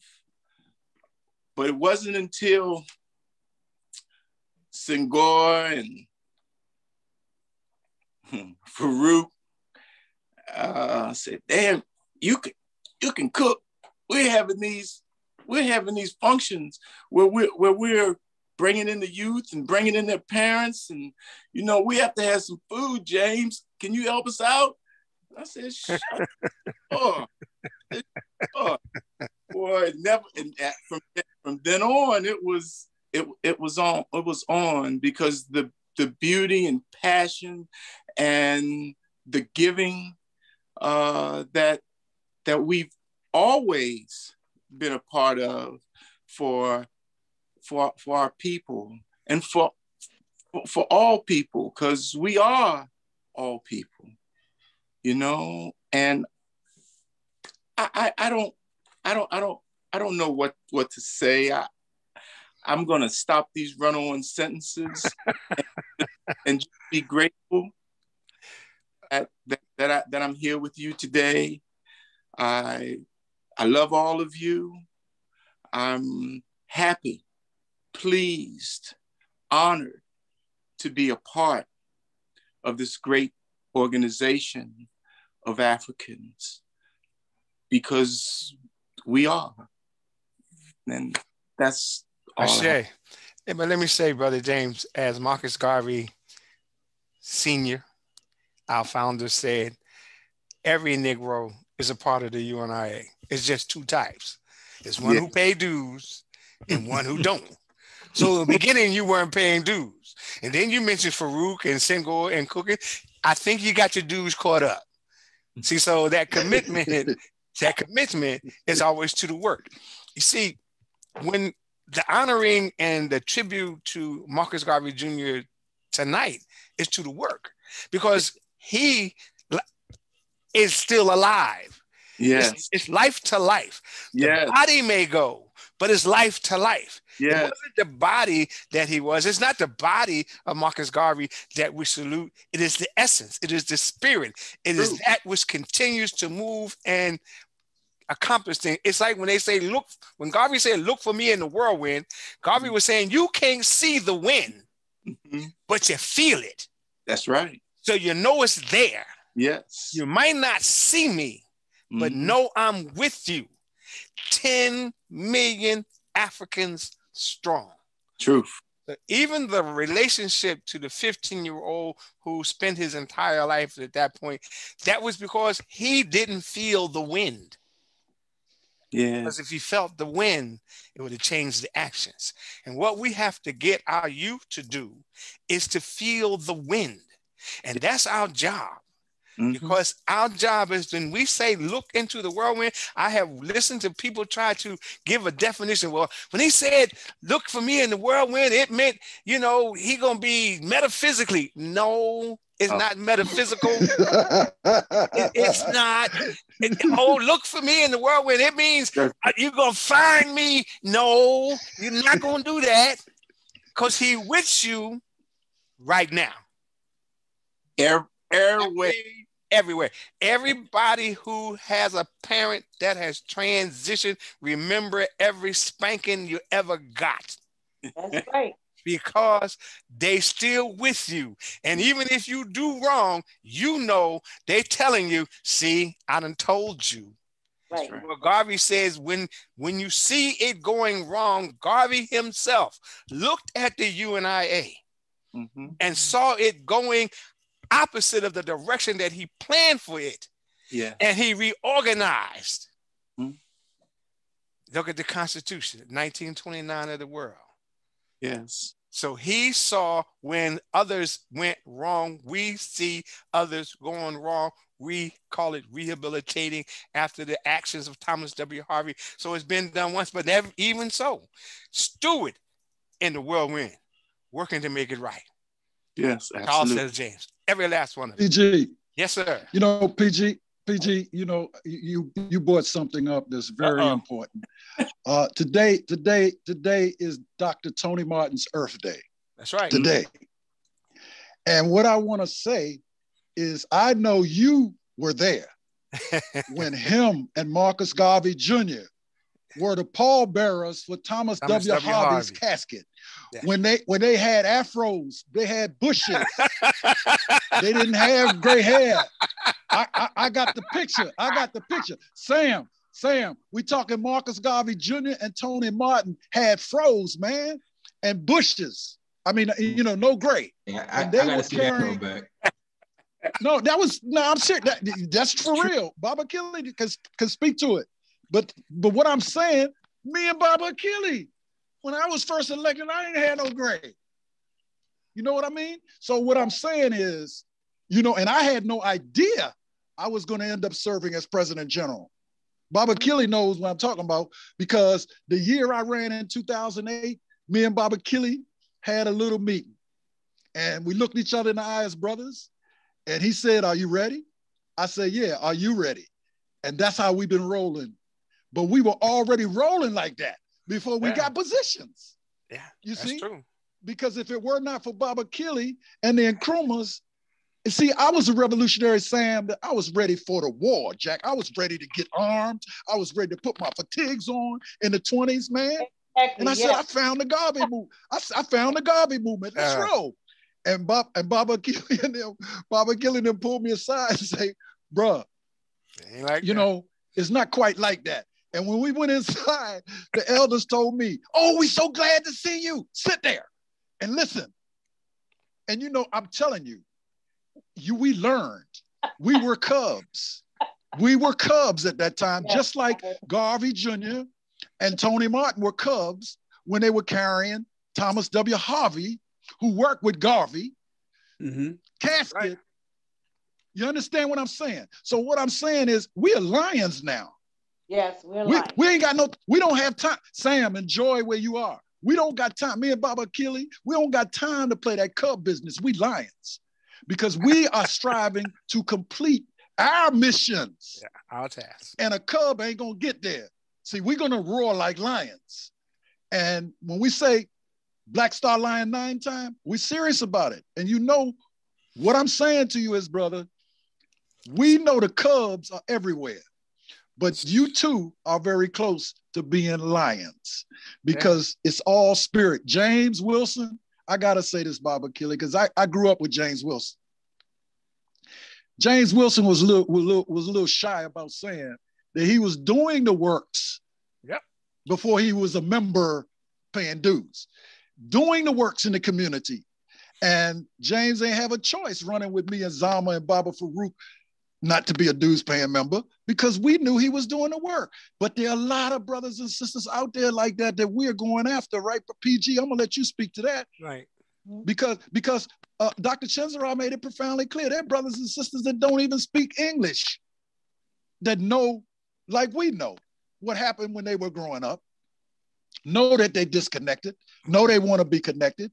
So anyway, Baba Killy, because you know how we are. Yeah, we can and I also want us to talk about Tony Martin.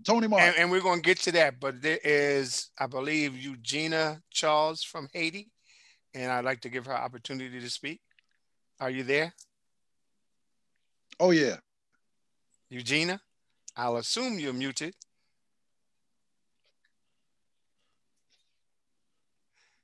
She's here. I know she's here.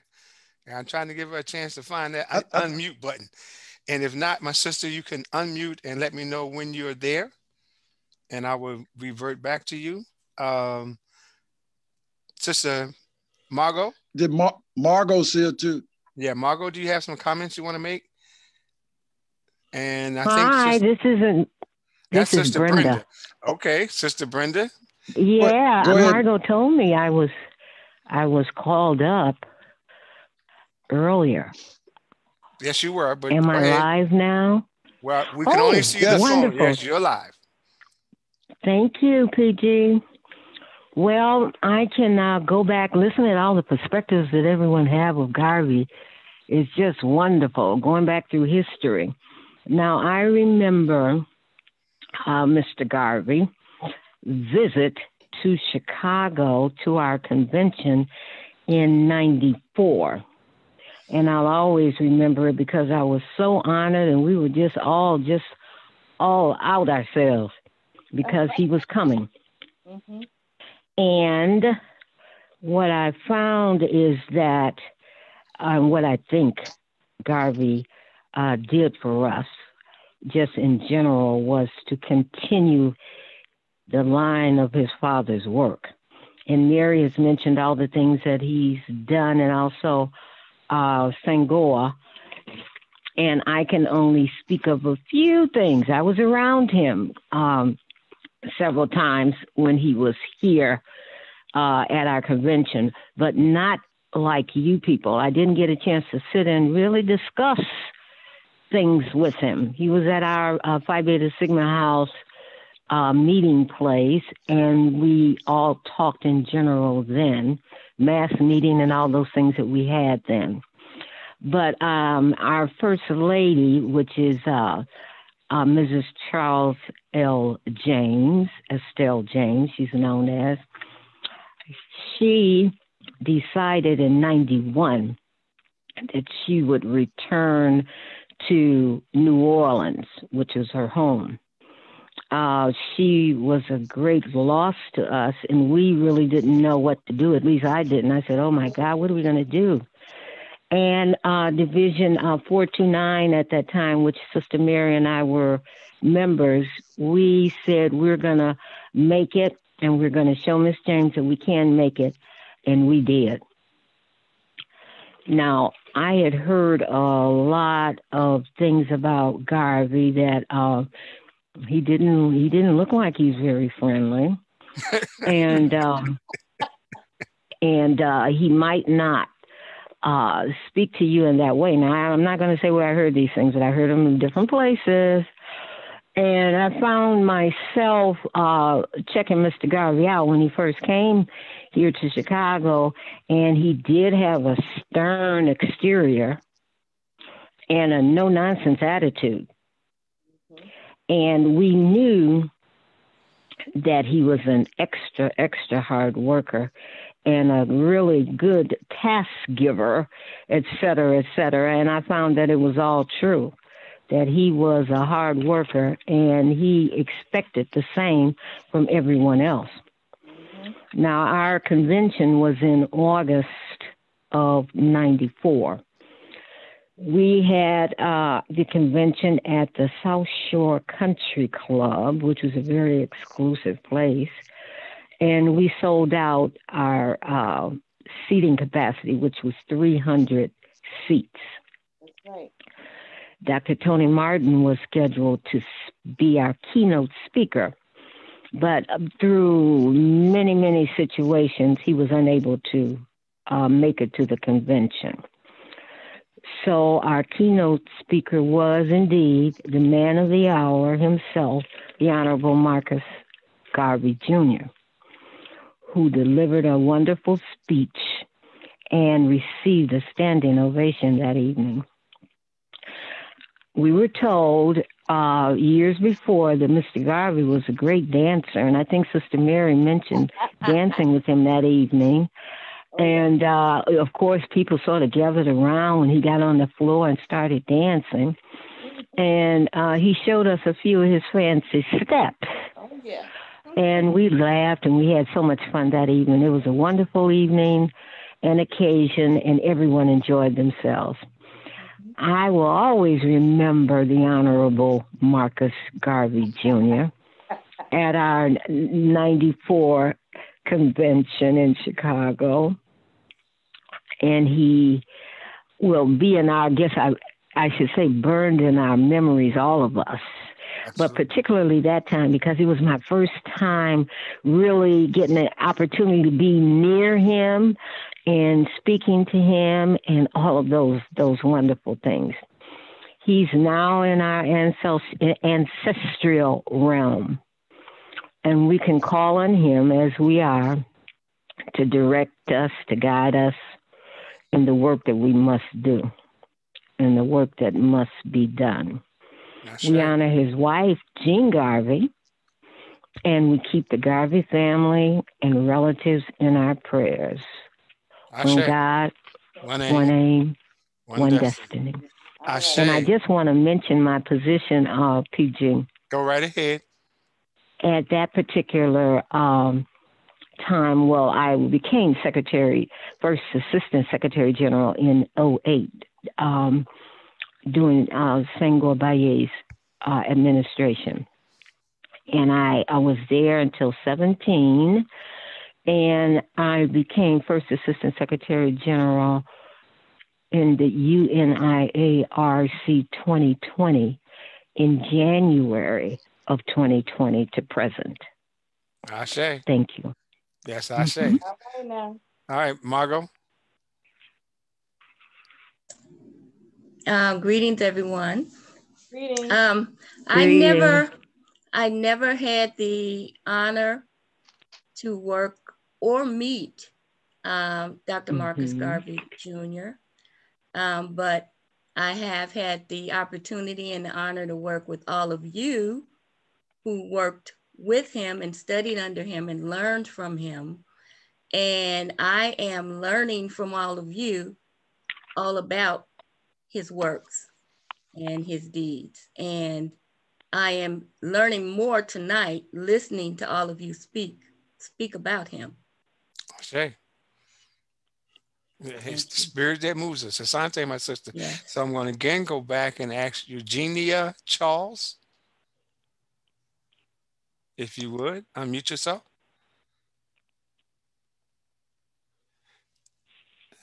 Okay. I also have a Keith Easton. And maybe that's yes. one of, good night. Am I on live? You're on live. Can you put a picture up so we can see you? My gosh, let me see. 1 second. You saw me before. Yes, sir, my brother. We see you now. All right. Okay. Yes, President General and members of the panel. I'm grateful for the opportunity to be on this Zoom with everyone. I was invited by Baba Mosey, who I've known for some time, and also Brother Patrick Battersfield from the Evergreen Productions. I do not know Marcus Garvey Jr. I know, so this is education for me. I know of Marcus Garvey Senior, of which I've purchased numerous books from Baba Mosey. That is part of his business, or was part of his business. And I have attended many UNIA functions on 12th Street in Washington, DC. And I'm grateful, in summation, I'm grateful for the opportunity to be educated by you guys along the line, and that is one of my purpose, especially since I started a museum and archives in Buxton in Guyana, South America. And we have proudly, painted the front of the museum, represented the red, black, and green, right? And you know that's a little situation in Guyana. And we also try to educate the youth on the work of Marcus Garvey, right? So this is all education for me, right? And which I will be passing on as I go along to the younger people and to members who visit the museum. Right. Asante. Asante, it's honor to you. Glad to see your face and appreciate your presence. I appreciate it. Thank you so much. We're moving right along. I noticed we don't have Brother Shakara or Chief Fode with us this evening, although we did anticipate having them. So what I'd like to do is, Senghor mentioned it. Oh, Keith Easton, Keith just left, but Senghor mentioned it earlier, and I would like us to take a moment to have a reflection on Dr. Tony Martin. Many of us on this call knew him. Since this is his day that we chose to honor the Honorable Marcus Garvey Jr., I think it's fitting and reasonable that we have some comments, brief comments, because I know we're going to do something for Dr. Tony Martin. Senghor, I saw your finger, so you get to be first. Yeah, I don't want to. I want to combine Dr. Martin's legacy in with Dr. Garvey. Yes. Because in 1993, 1 year after Marcus Garvey was elected President General, we had one of the most spectacular programs that we've ever hosted here in Banneker City on the campus of Howard University, but it was UDC Auditorium. Yep. It was UDC Auditorium. And I had the pleasure of being one of the coordinators of that.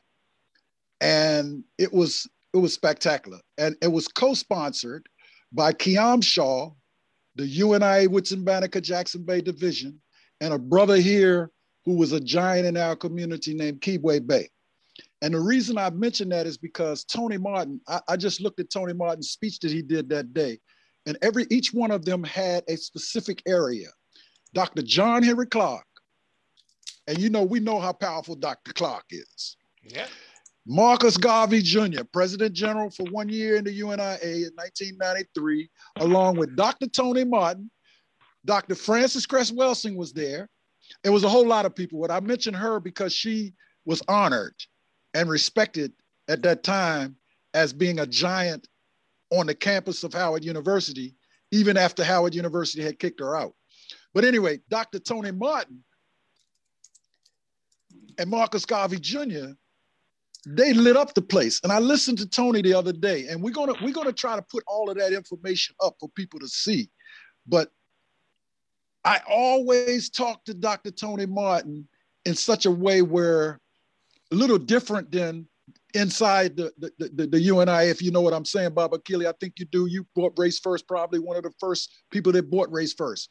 But because Tony was so aware of so many different things going on around the world with Garveyites, I could consult him. And I used to consult him on issues that I had that weren't necessarily the same in line with Marcus Garvey Jr. You hear me?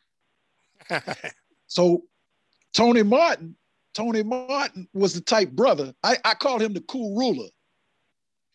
We are going to post tributes that we did to Dr. Tony Martin on our YouTube page. But like Baba Kili said, we're gonna really delve into the legacy that was huge of Dr. Tony Martin. But I saw Dr. Tony Martin and Marcus Garvey Jr. almost in the same kind of light, because while Marcus Garvey Jr. politically was taking on the work to bring the UNIA into the 21st century, Tony Martin, by President General Harvey and President General James, was the man when it came to the history of Marcus Garvey. So I'll stop on that point. All right. The Marcus Garvey Library was a lot of books, but every one of them is on my shelf. And Tony wrote about Amy Jocks Garvey. He lectured about Amy Jocks Garvey. He lectured about Amy Jocks Garvey and wrote papers on Amy Jocks Garvey, but he wrote a book on Amy Ashwood. Yeah. And he also explained to me how he was incubated by elders in Detroit, which inspired him to write Race First. Race First actually was published in 1976, but it was his college paper that he used in college. And I'm telling you, if you ain't read Race First, you don't really know the UNIA, because what Tony did was not only deal with the personalities, he dealt with the environment, the oppression that came to the UNIA, the internal conflicts, but he always kept you wanting more. And last but certainly not least, Baba Kili, he convinced everybody through the leadership of Baba Farouk and Redmond Battle that we are a government. And a lot of people say, well, how y'all a government? They like to compare us to Urugu governments.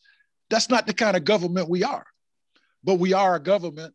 And Dr. Tony Martin proved that right here in Washington, D.C. at Kima Charter School. But when he was scheduled to come, the parts of the whirlwind hit us, Baba Kili. I don't know if you remember, we got a snowstorm like never before. Yeah. It shut down everything. We had to cancel the program. Yeah. And so people were chopping at the bits of when y'all gonna bring Tony? When you gonna bring Tony? But we still did the program. Yeah. But here's the killer.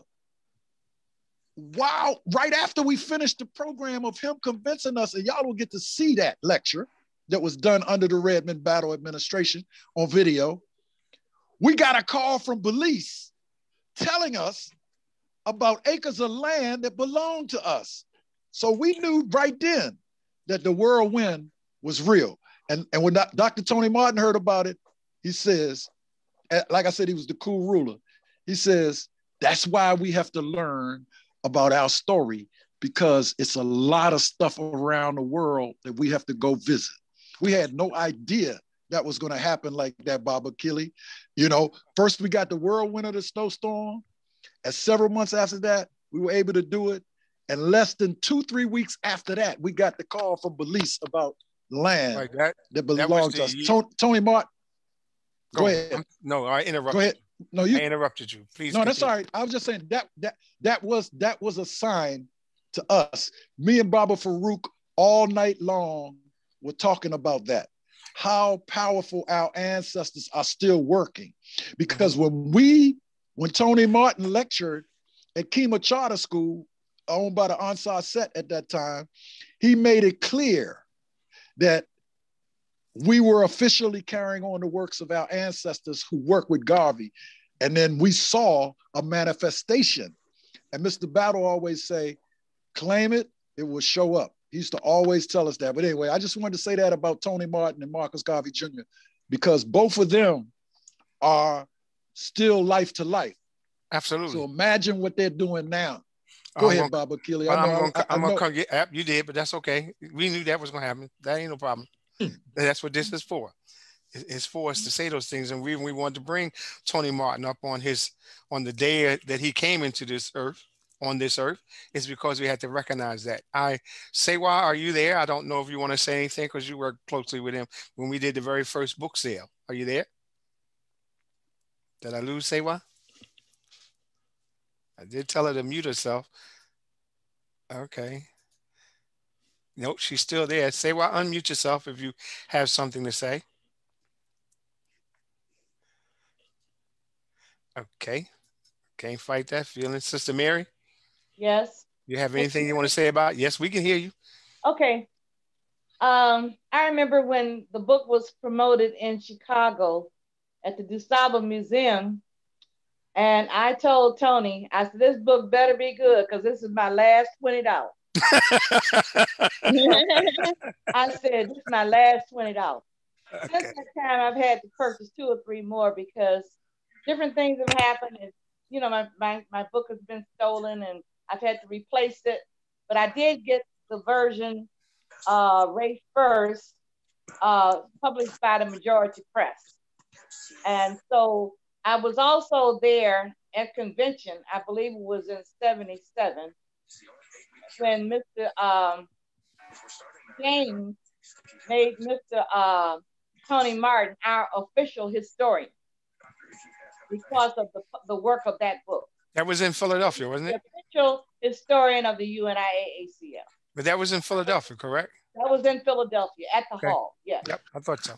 That's really all I wanted to say. I just wanted to share that last $20 that I gave Tony Martin. I thought this book better be good. $20 well spent. Sister Sewa, I heard you chuckle. So did you have anything you want to say in reference to Tony Martin? Oh, okay. Yes, I am here.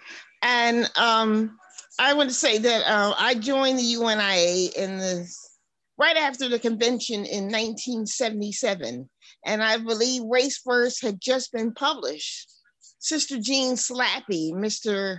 Thomas W. Harvey's daughter, asked me to give the book party for Race First. And I did not realize how huge it was at that time.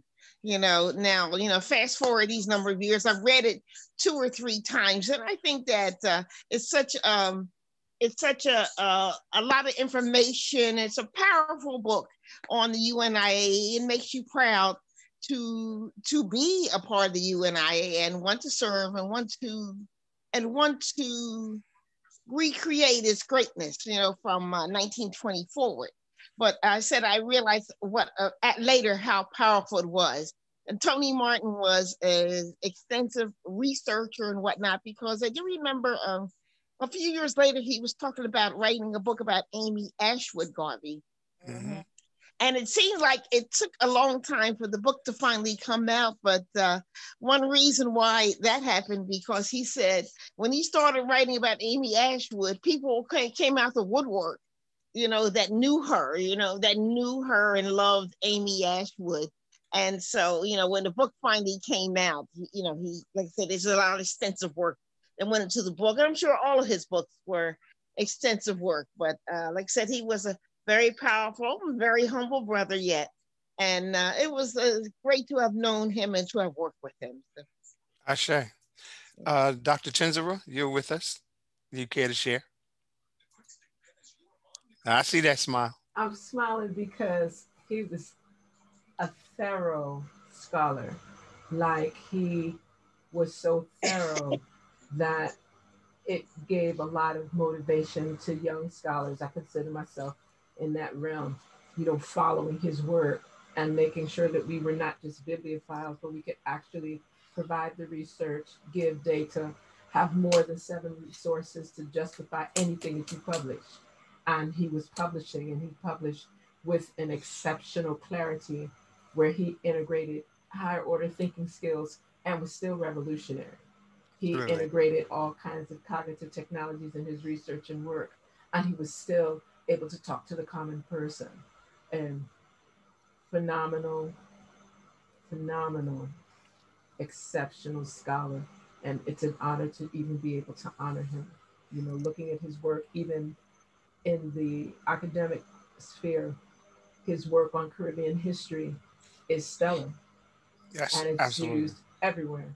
So what he was able to provide as the historian of record for the UNIA, ACL, that's a hard space to hold. Yes. And he was able to hold it with the highest form of character and expertise. And it's an honor. It's an honor. Awesome. Yes. Plus, when he spoke, it was like you had to, he would say, "Do you have any questions?" And you would just... You try to find one.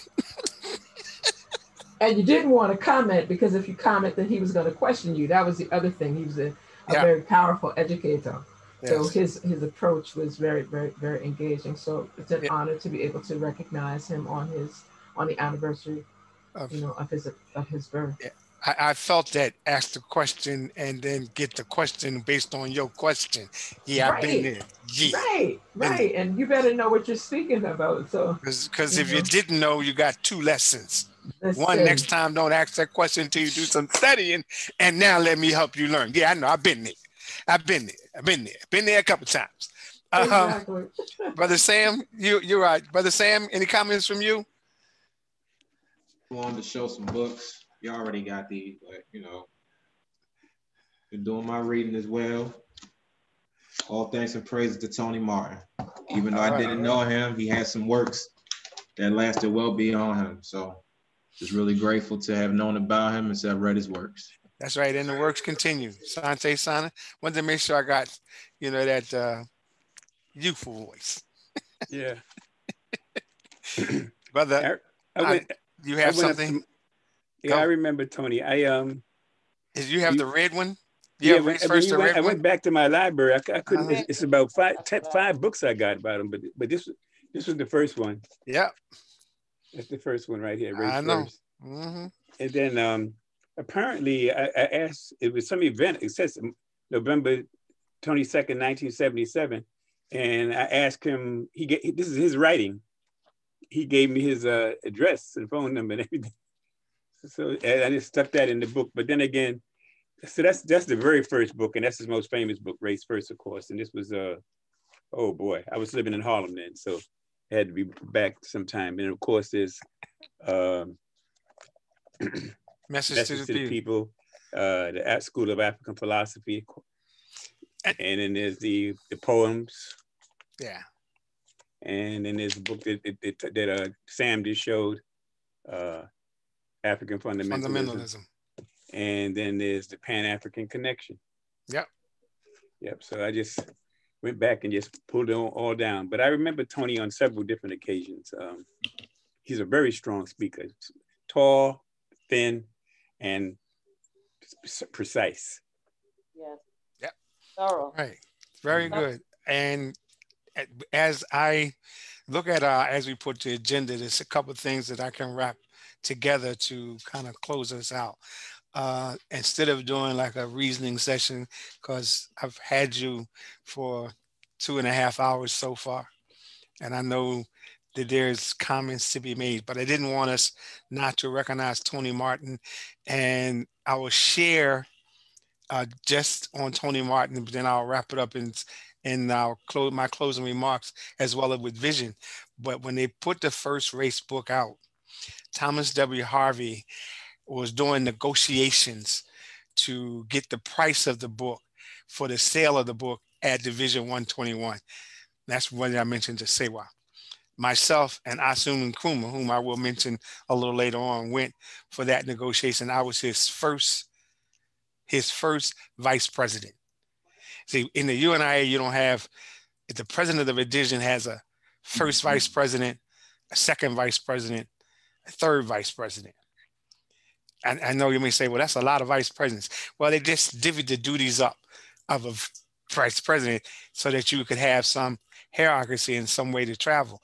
Before I was first vice president, Senghor, you mentioned him, Brother Maddox was first vice president when I joined under Thomas W. Harvey. So I got to know that President General as well as work with him on a number of levels. But at some point, I think we need to do a round table where we honor all of those men and women that have contributed to where we are today. And you notice, and let me correct myself, honor those women and men, because I also got lessons from Sister Isaac, who was a student of Marcus Messiah Garvey and a graduate of the first class. So I didn't just get educated, or as we would probably say to young folks, get pushed around and beat up because I thought I knew something by just brothers, because the sisters was a little tougher than the brothers. And I think that was kind of normal. And so the sister would do that. And Sister Isaac looked one day and said, even though she was blind, when I say she looked, you couldn't have told me that she was blind, even though I knew it. And she said, young brother, I like the way you talk. You in the right place. I said, okay. And she said, you ain't bad to look at. Now, I don't know how that got around when she was blind. I didn't know what that meant, but I did learn later on. So just some interesting aspects. So in honoring Tony Martin, when we had that book sale, you're right, Senghor, I was one of the first to purchase the book that was in red, because it was only inferential. It was necessary for us to understand. And again, I will make some reference to that as we do visionary statements, but I'm going to do a quick round. Does anyone have anything you want to say? Anyone? Did you have something you want to say now? Please. Yeah, I got, when I got the book, it was blue. I don't remember a blue one. The first printing was red. No, I'm telling y'all. I'm telling you. Time I got around to getting the copy, it was blue. Yeah, I mean, I got it. This is the first printing, I think. It was. That's the first printing. No, yeah. I know. I got the blue book. Okay. The first hardback, the second hardback print. Second hardback. It was blue, and Okay. I got a red softback. So I just wanted to say that because I used to joke. Sababu used to joke with me. He said, "You got a blue race first?" I said, "Yeah, my book is blue." And everybody else that was in the UNIA before me, they had a red book. That's right.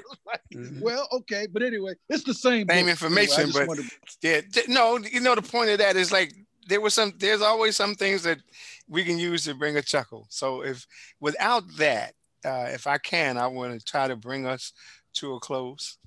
Unless Dr. Chen, you have something, I kind of see something in your eyes that say you want to say something. So I'm going to call on you. You got to unmute yourself. I just am elated that we're able to celebrate the ascension of the Honorable Dr. Marcus Garvey Jr. and celebrate the birth anniversary of Dr. Tony Martin in the same session. That is one God, one aim, one destiny. Well, Doctor, history though, y'all know the day is February the 21st, right? Correct. What happened with Brother Malcolm today? Ascension again. Ascension. That's right. It's a powerful day. February 21st is a powerful day. Right. It's a powerful Yes, day. it is. I mean, Yes, it is. So this marks a day where one of the top weirda and activists in the continent trying to save our lands in the continent also was taken out.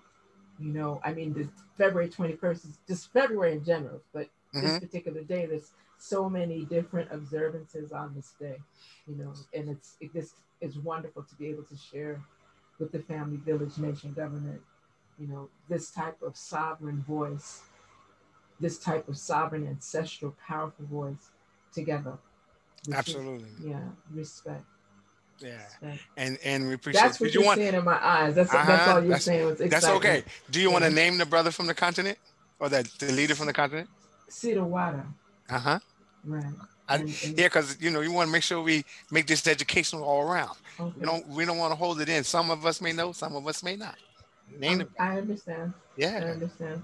That's what makes this that's what makes this more beneficial, because it is not only our tribute to the Honorable Marcus Messiah Garvey Jr., but to the words, works, and deeds, which means to those men and women, or those women and men who have done and given the same. We've mentioned the Honorable Estelle James tonight. You have to mention her. We mentioned Jean Slappy. There's a few others that I'm going to try to weave them in, but I want us to look at the fact that we shouldn't wait for events of transition to do events of recognition. So that's something we have to do going forward. Single, I hope that's in agreement with me. Anyone else? Anyone else? Okay. I don't. Many of you didn't see the agenda, and I don't know. I did text David on. We did our presidents. Listen.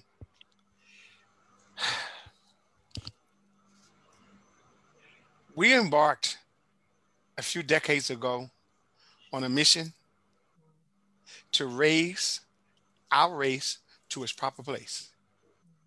We've had women, Amy Ashwood Garvey, Amy Jacques Garvey, Queen Mother Moore, and many more, Harriet Tubman, to have given.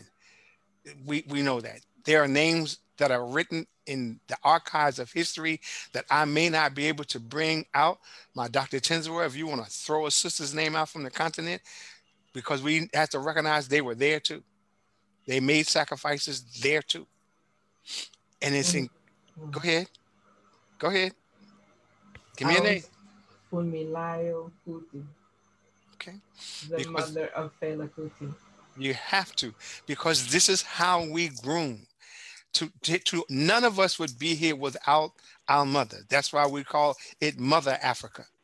That's why the attributions and the contribution is to not just look at men. I think part of our challenge as a people has been we have looked at it from a male perspective and not a family perspective, and not included the view of the sister. For where would we be without it? Where would we be if we did not have that contribution? I also want to mention, we mentioned Brother Farouk, but you need Brother Farouk to be mentioned. You need Estelle James to be mentioned. You need Jean Slappy to be mentioned. But for me, there's a person that I want to mention that is as high as anyone named ever mentioned. That is Asim Nkrumah. That was my brother.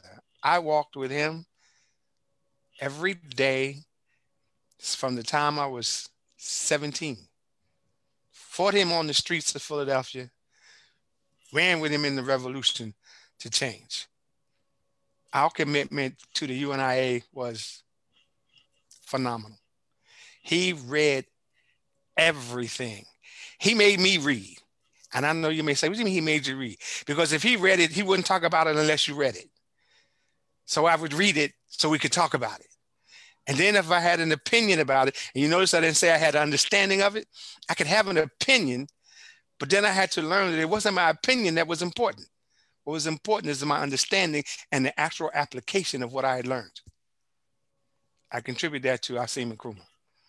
I ran with him all the way until the moment when his life was ending.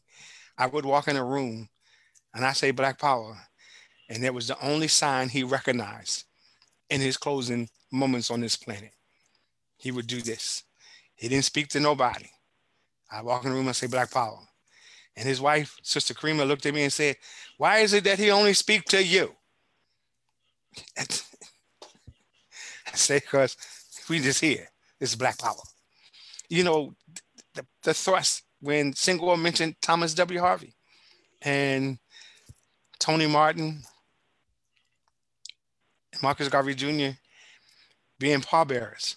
I stood security for 24 hours over Thomas W. Harvey, as was dedicated and dictated by the UNIA manual. Our President General had to be guarded. And we did that. The Nkrumah brothers did that. So I wasn't able to be a pallbearer because of the work that was necessary to do. But I remember it was his decision and his daughter's application of that decision that took me to Jamaica for the first time for the swearing in of Charles L. James as his replacement, and also the endearment of Marcus Garvey body in the ground in Jamaica. Mm-hmm. Standing up. Garvey does not lay down. He is in standing up.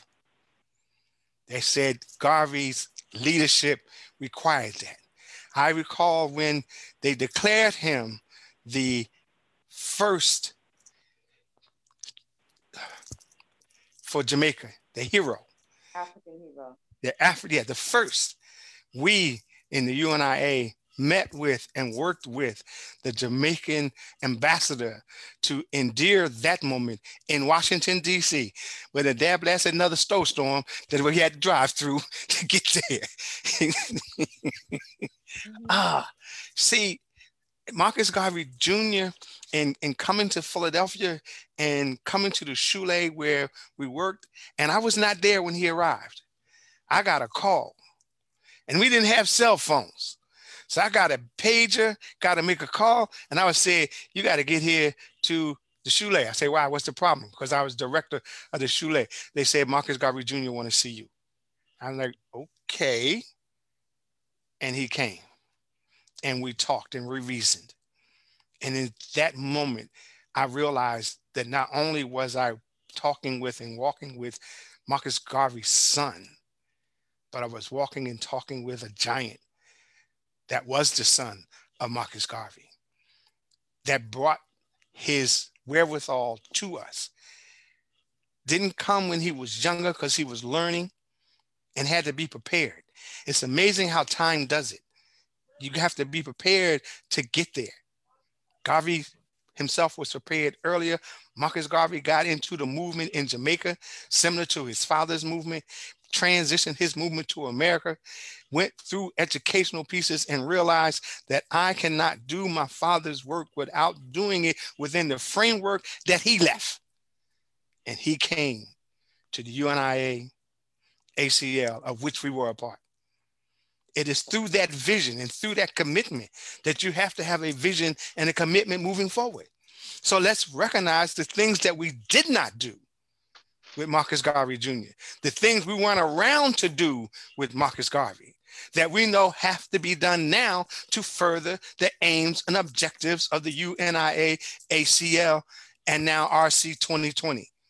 You see, if you lose sight of that vision and you lose sight of the work that has to be done or make the work about you, you've already failed. The work is not about any individual. I don't work to get rich.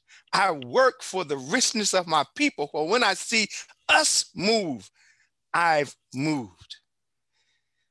It's not the years that I've spent on this planet that's relevant, because the body is what counts the years. It is the spirit and the essence of me that has to function regardless of what my body says. Because Garvey Jr. did that. And he functioned for as long as he could. And that's why we made sure it was secure for him to go off and us carry his legacy. And no one had to understand, because no one could understand, because people always look for your weaknesses. They always look to identify how to tear you down, how to criticize you.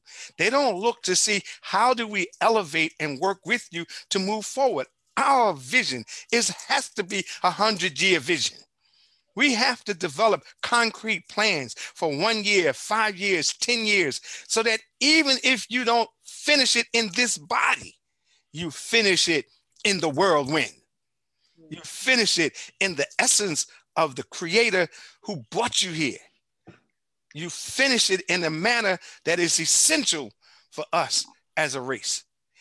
You see, Marcus Garvey Jr., Tony Martin, El Hassan Malik El-Shabazz. I had the opportunity to work with his wife, and I had the opportunity to work with his grandson. I read the autobiography of Malcolm X with Malcolm X's grandson. The family had not done it. He didn't know his grandfather. He attended the Marcus Garvey Schule of Positive Education. Oh yeah. It is historical and at the same time monumental. It is also important that we look at the different things that have happened in this lifetime. I'm getting a little Dr. Martin Luther King. Yes, relevant too. Relevant to this commitment. He said, well, wasn't he anti-Malcolm? No, he just didn't understand Malcolm at one point, nor did Malcolm understand him at one point, because their roads to where they were going started differently.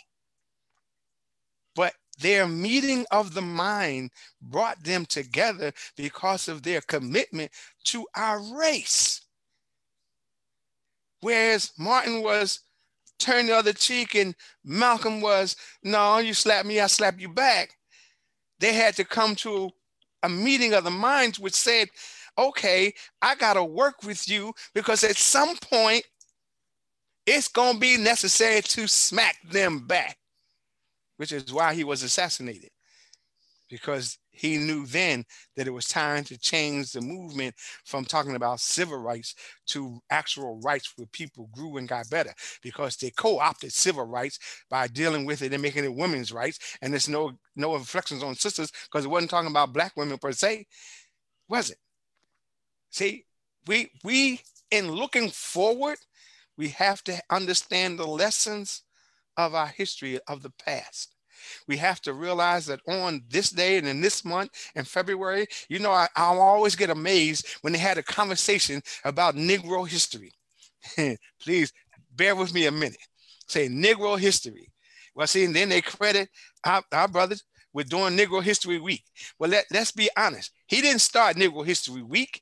He started Negro History Day. It was one day in this month, February 12th, to honor, his name escapes me. That's what it was, one day. And then they said, okay, we're going to push it. And they pushed it to 1 week. And then the Negro really flexed and reflects, and we say, well, we're going to claim the whole month. And white folks say, okay, get the Negroes the whole month. They said, what month is that? The shortest month in the damn year. You can go celebrate your history. And all the other damn months, you celebrate mine. We have to celebrate our history 365 days a year. And when you look at the Black Seeds calendar, that's exactly what it does. 365 days a year. When I taught school on a regular basis every day in class, that's what I drove in every day. We took Harriet Tubman's birthday to honor her, which fell one year, and I forget the exact date, right? The Friday after Thanksgiving. So what we did is we're going to honor her every year, the Friday after Thanksgiving. It's not always the same date. So you say, well, you're not on her birthday. Doesn't matter. I'm honoring her because she said, I could have freed more Negroes if I could convince them that they were slaves. And I say to you, in coining from Harriet Tubman, we could free and build an African nation if we could convince the Negroes of the world that you ain't there yet. You have not arrived. We have 54 nations on the continent of Africa. What Marcus Garvey wanted was a federal government, democratic, for African people on the continent, unified, lived through Nkrumah, who studied with Thomas W. Harvey here in Philadelphia. Yeah, people don't always get that. He came here and studied under Thomas W. Harvey, took that philosophy back to Africa. And where did Harvey get it from? Marcus Messiah Garvey. Right. See, so our roots run deep and our movement has to run as deep. We have to bring our people together. I'm saying in the memory of my brother Asim Nkrumah, who never faltered. Single, if you recall, when we were in New York, dealing at the museum, at the Schomburg Museum, we had the event at the Schomburg. Asim, although sick, always rode with me. And we came up there. It was one of the few times he had let me get him a chair and get him to sit down, because he always said he was my security, always. So I said, but I got this. I'll go park the car. He said, but you got to walk by yourself. I said, I'll be all right, brother. He said, no, you get somebody to meet you out there. I said, but you get a chair. And I could get him a chair. And I could give him that respect and that love. And I could support him. And people have questioned some of my actions, but since he was my roadie, I was always going to protect him. But see, that's because he always educated and protected me. We would do the ride to DC, and neither one of us would eat anything going. And then I realized as life was becoming challenged, I'd have to pull over and insist that he eat. Yeah. So Marcus Garvey Jr. being essential to us, but find there's a person, Brother Farouk. That's not forgetting. I love Farouk. I remember Farouk talking and speaking not just law, but UNIA and business, and then coming to convention in DC, and his ankles were swollen. And I took him to the side and I said, Brother Farouk, your ankle's swollen. Why are you here? He said, brother, you wasn't supposed to notice that. I said, what do you mean I wasn't supposed to notice it? I said, you're my brother. I'm supposed to notice everything about you. He said, but ain't nobody else notice it but you. I said, well, I ain't saying there's nobody but you. He said, well, that's a good thing, brother, because I ain't going nowhere. So I'll take care of it later. What do you mean take care of it later? Okay. But I realized, yeah, that you know him. That was Brother Farouk. That was him. You know, I knew Redmond battles, but in all of them, at some point, we have to bring all of them into a session where we can relate to them and have them be our inspiration collectively, because each experience that we've had with each person is different. It's just like, so we met Baba RC, Killy, he was quiet. Yes. Yes. Go. Baba Killy, I hate to interrupt, but No, you you said don't. something about little Malcolm. Yeah. Listen, this is important. Malcolm's grandson was a part of the Black Star Action Network International, which was born this weekend in York. You know, we were going to go to York and celebrate, but we decided not to because the sister is now going to run for the city council up there. But Basani is the Black Star Action Network International that Brother Chief Fode and myself work with. Brother Little Malcolm, a lot of people don't know this. A Little Malcolm was very much a part of Basani in the birth of it. So anyway, that happened this weekend also. And Baba Killy just spoke about him teaching Little Malcolm. So I'm gonna stop right there. I just wanted to throw that in there because Chief is not here. Chief is not here, and we celebrate this weekend the founding of the Black Star Action Network in North America. Anyway, I just had to share that. And I just want to kind of, before we close out, since this is also in Tony Martin's time, and thank for the note. This is the day that the Honorable El Haj Malik al-Shabazz was assassinated. So before we close, I'd like to have 1 minute, solid minute of silence.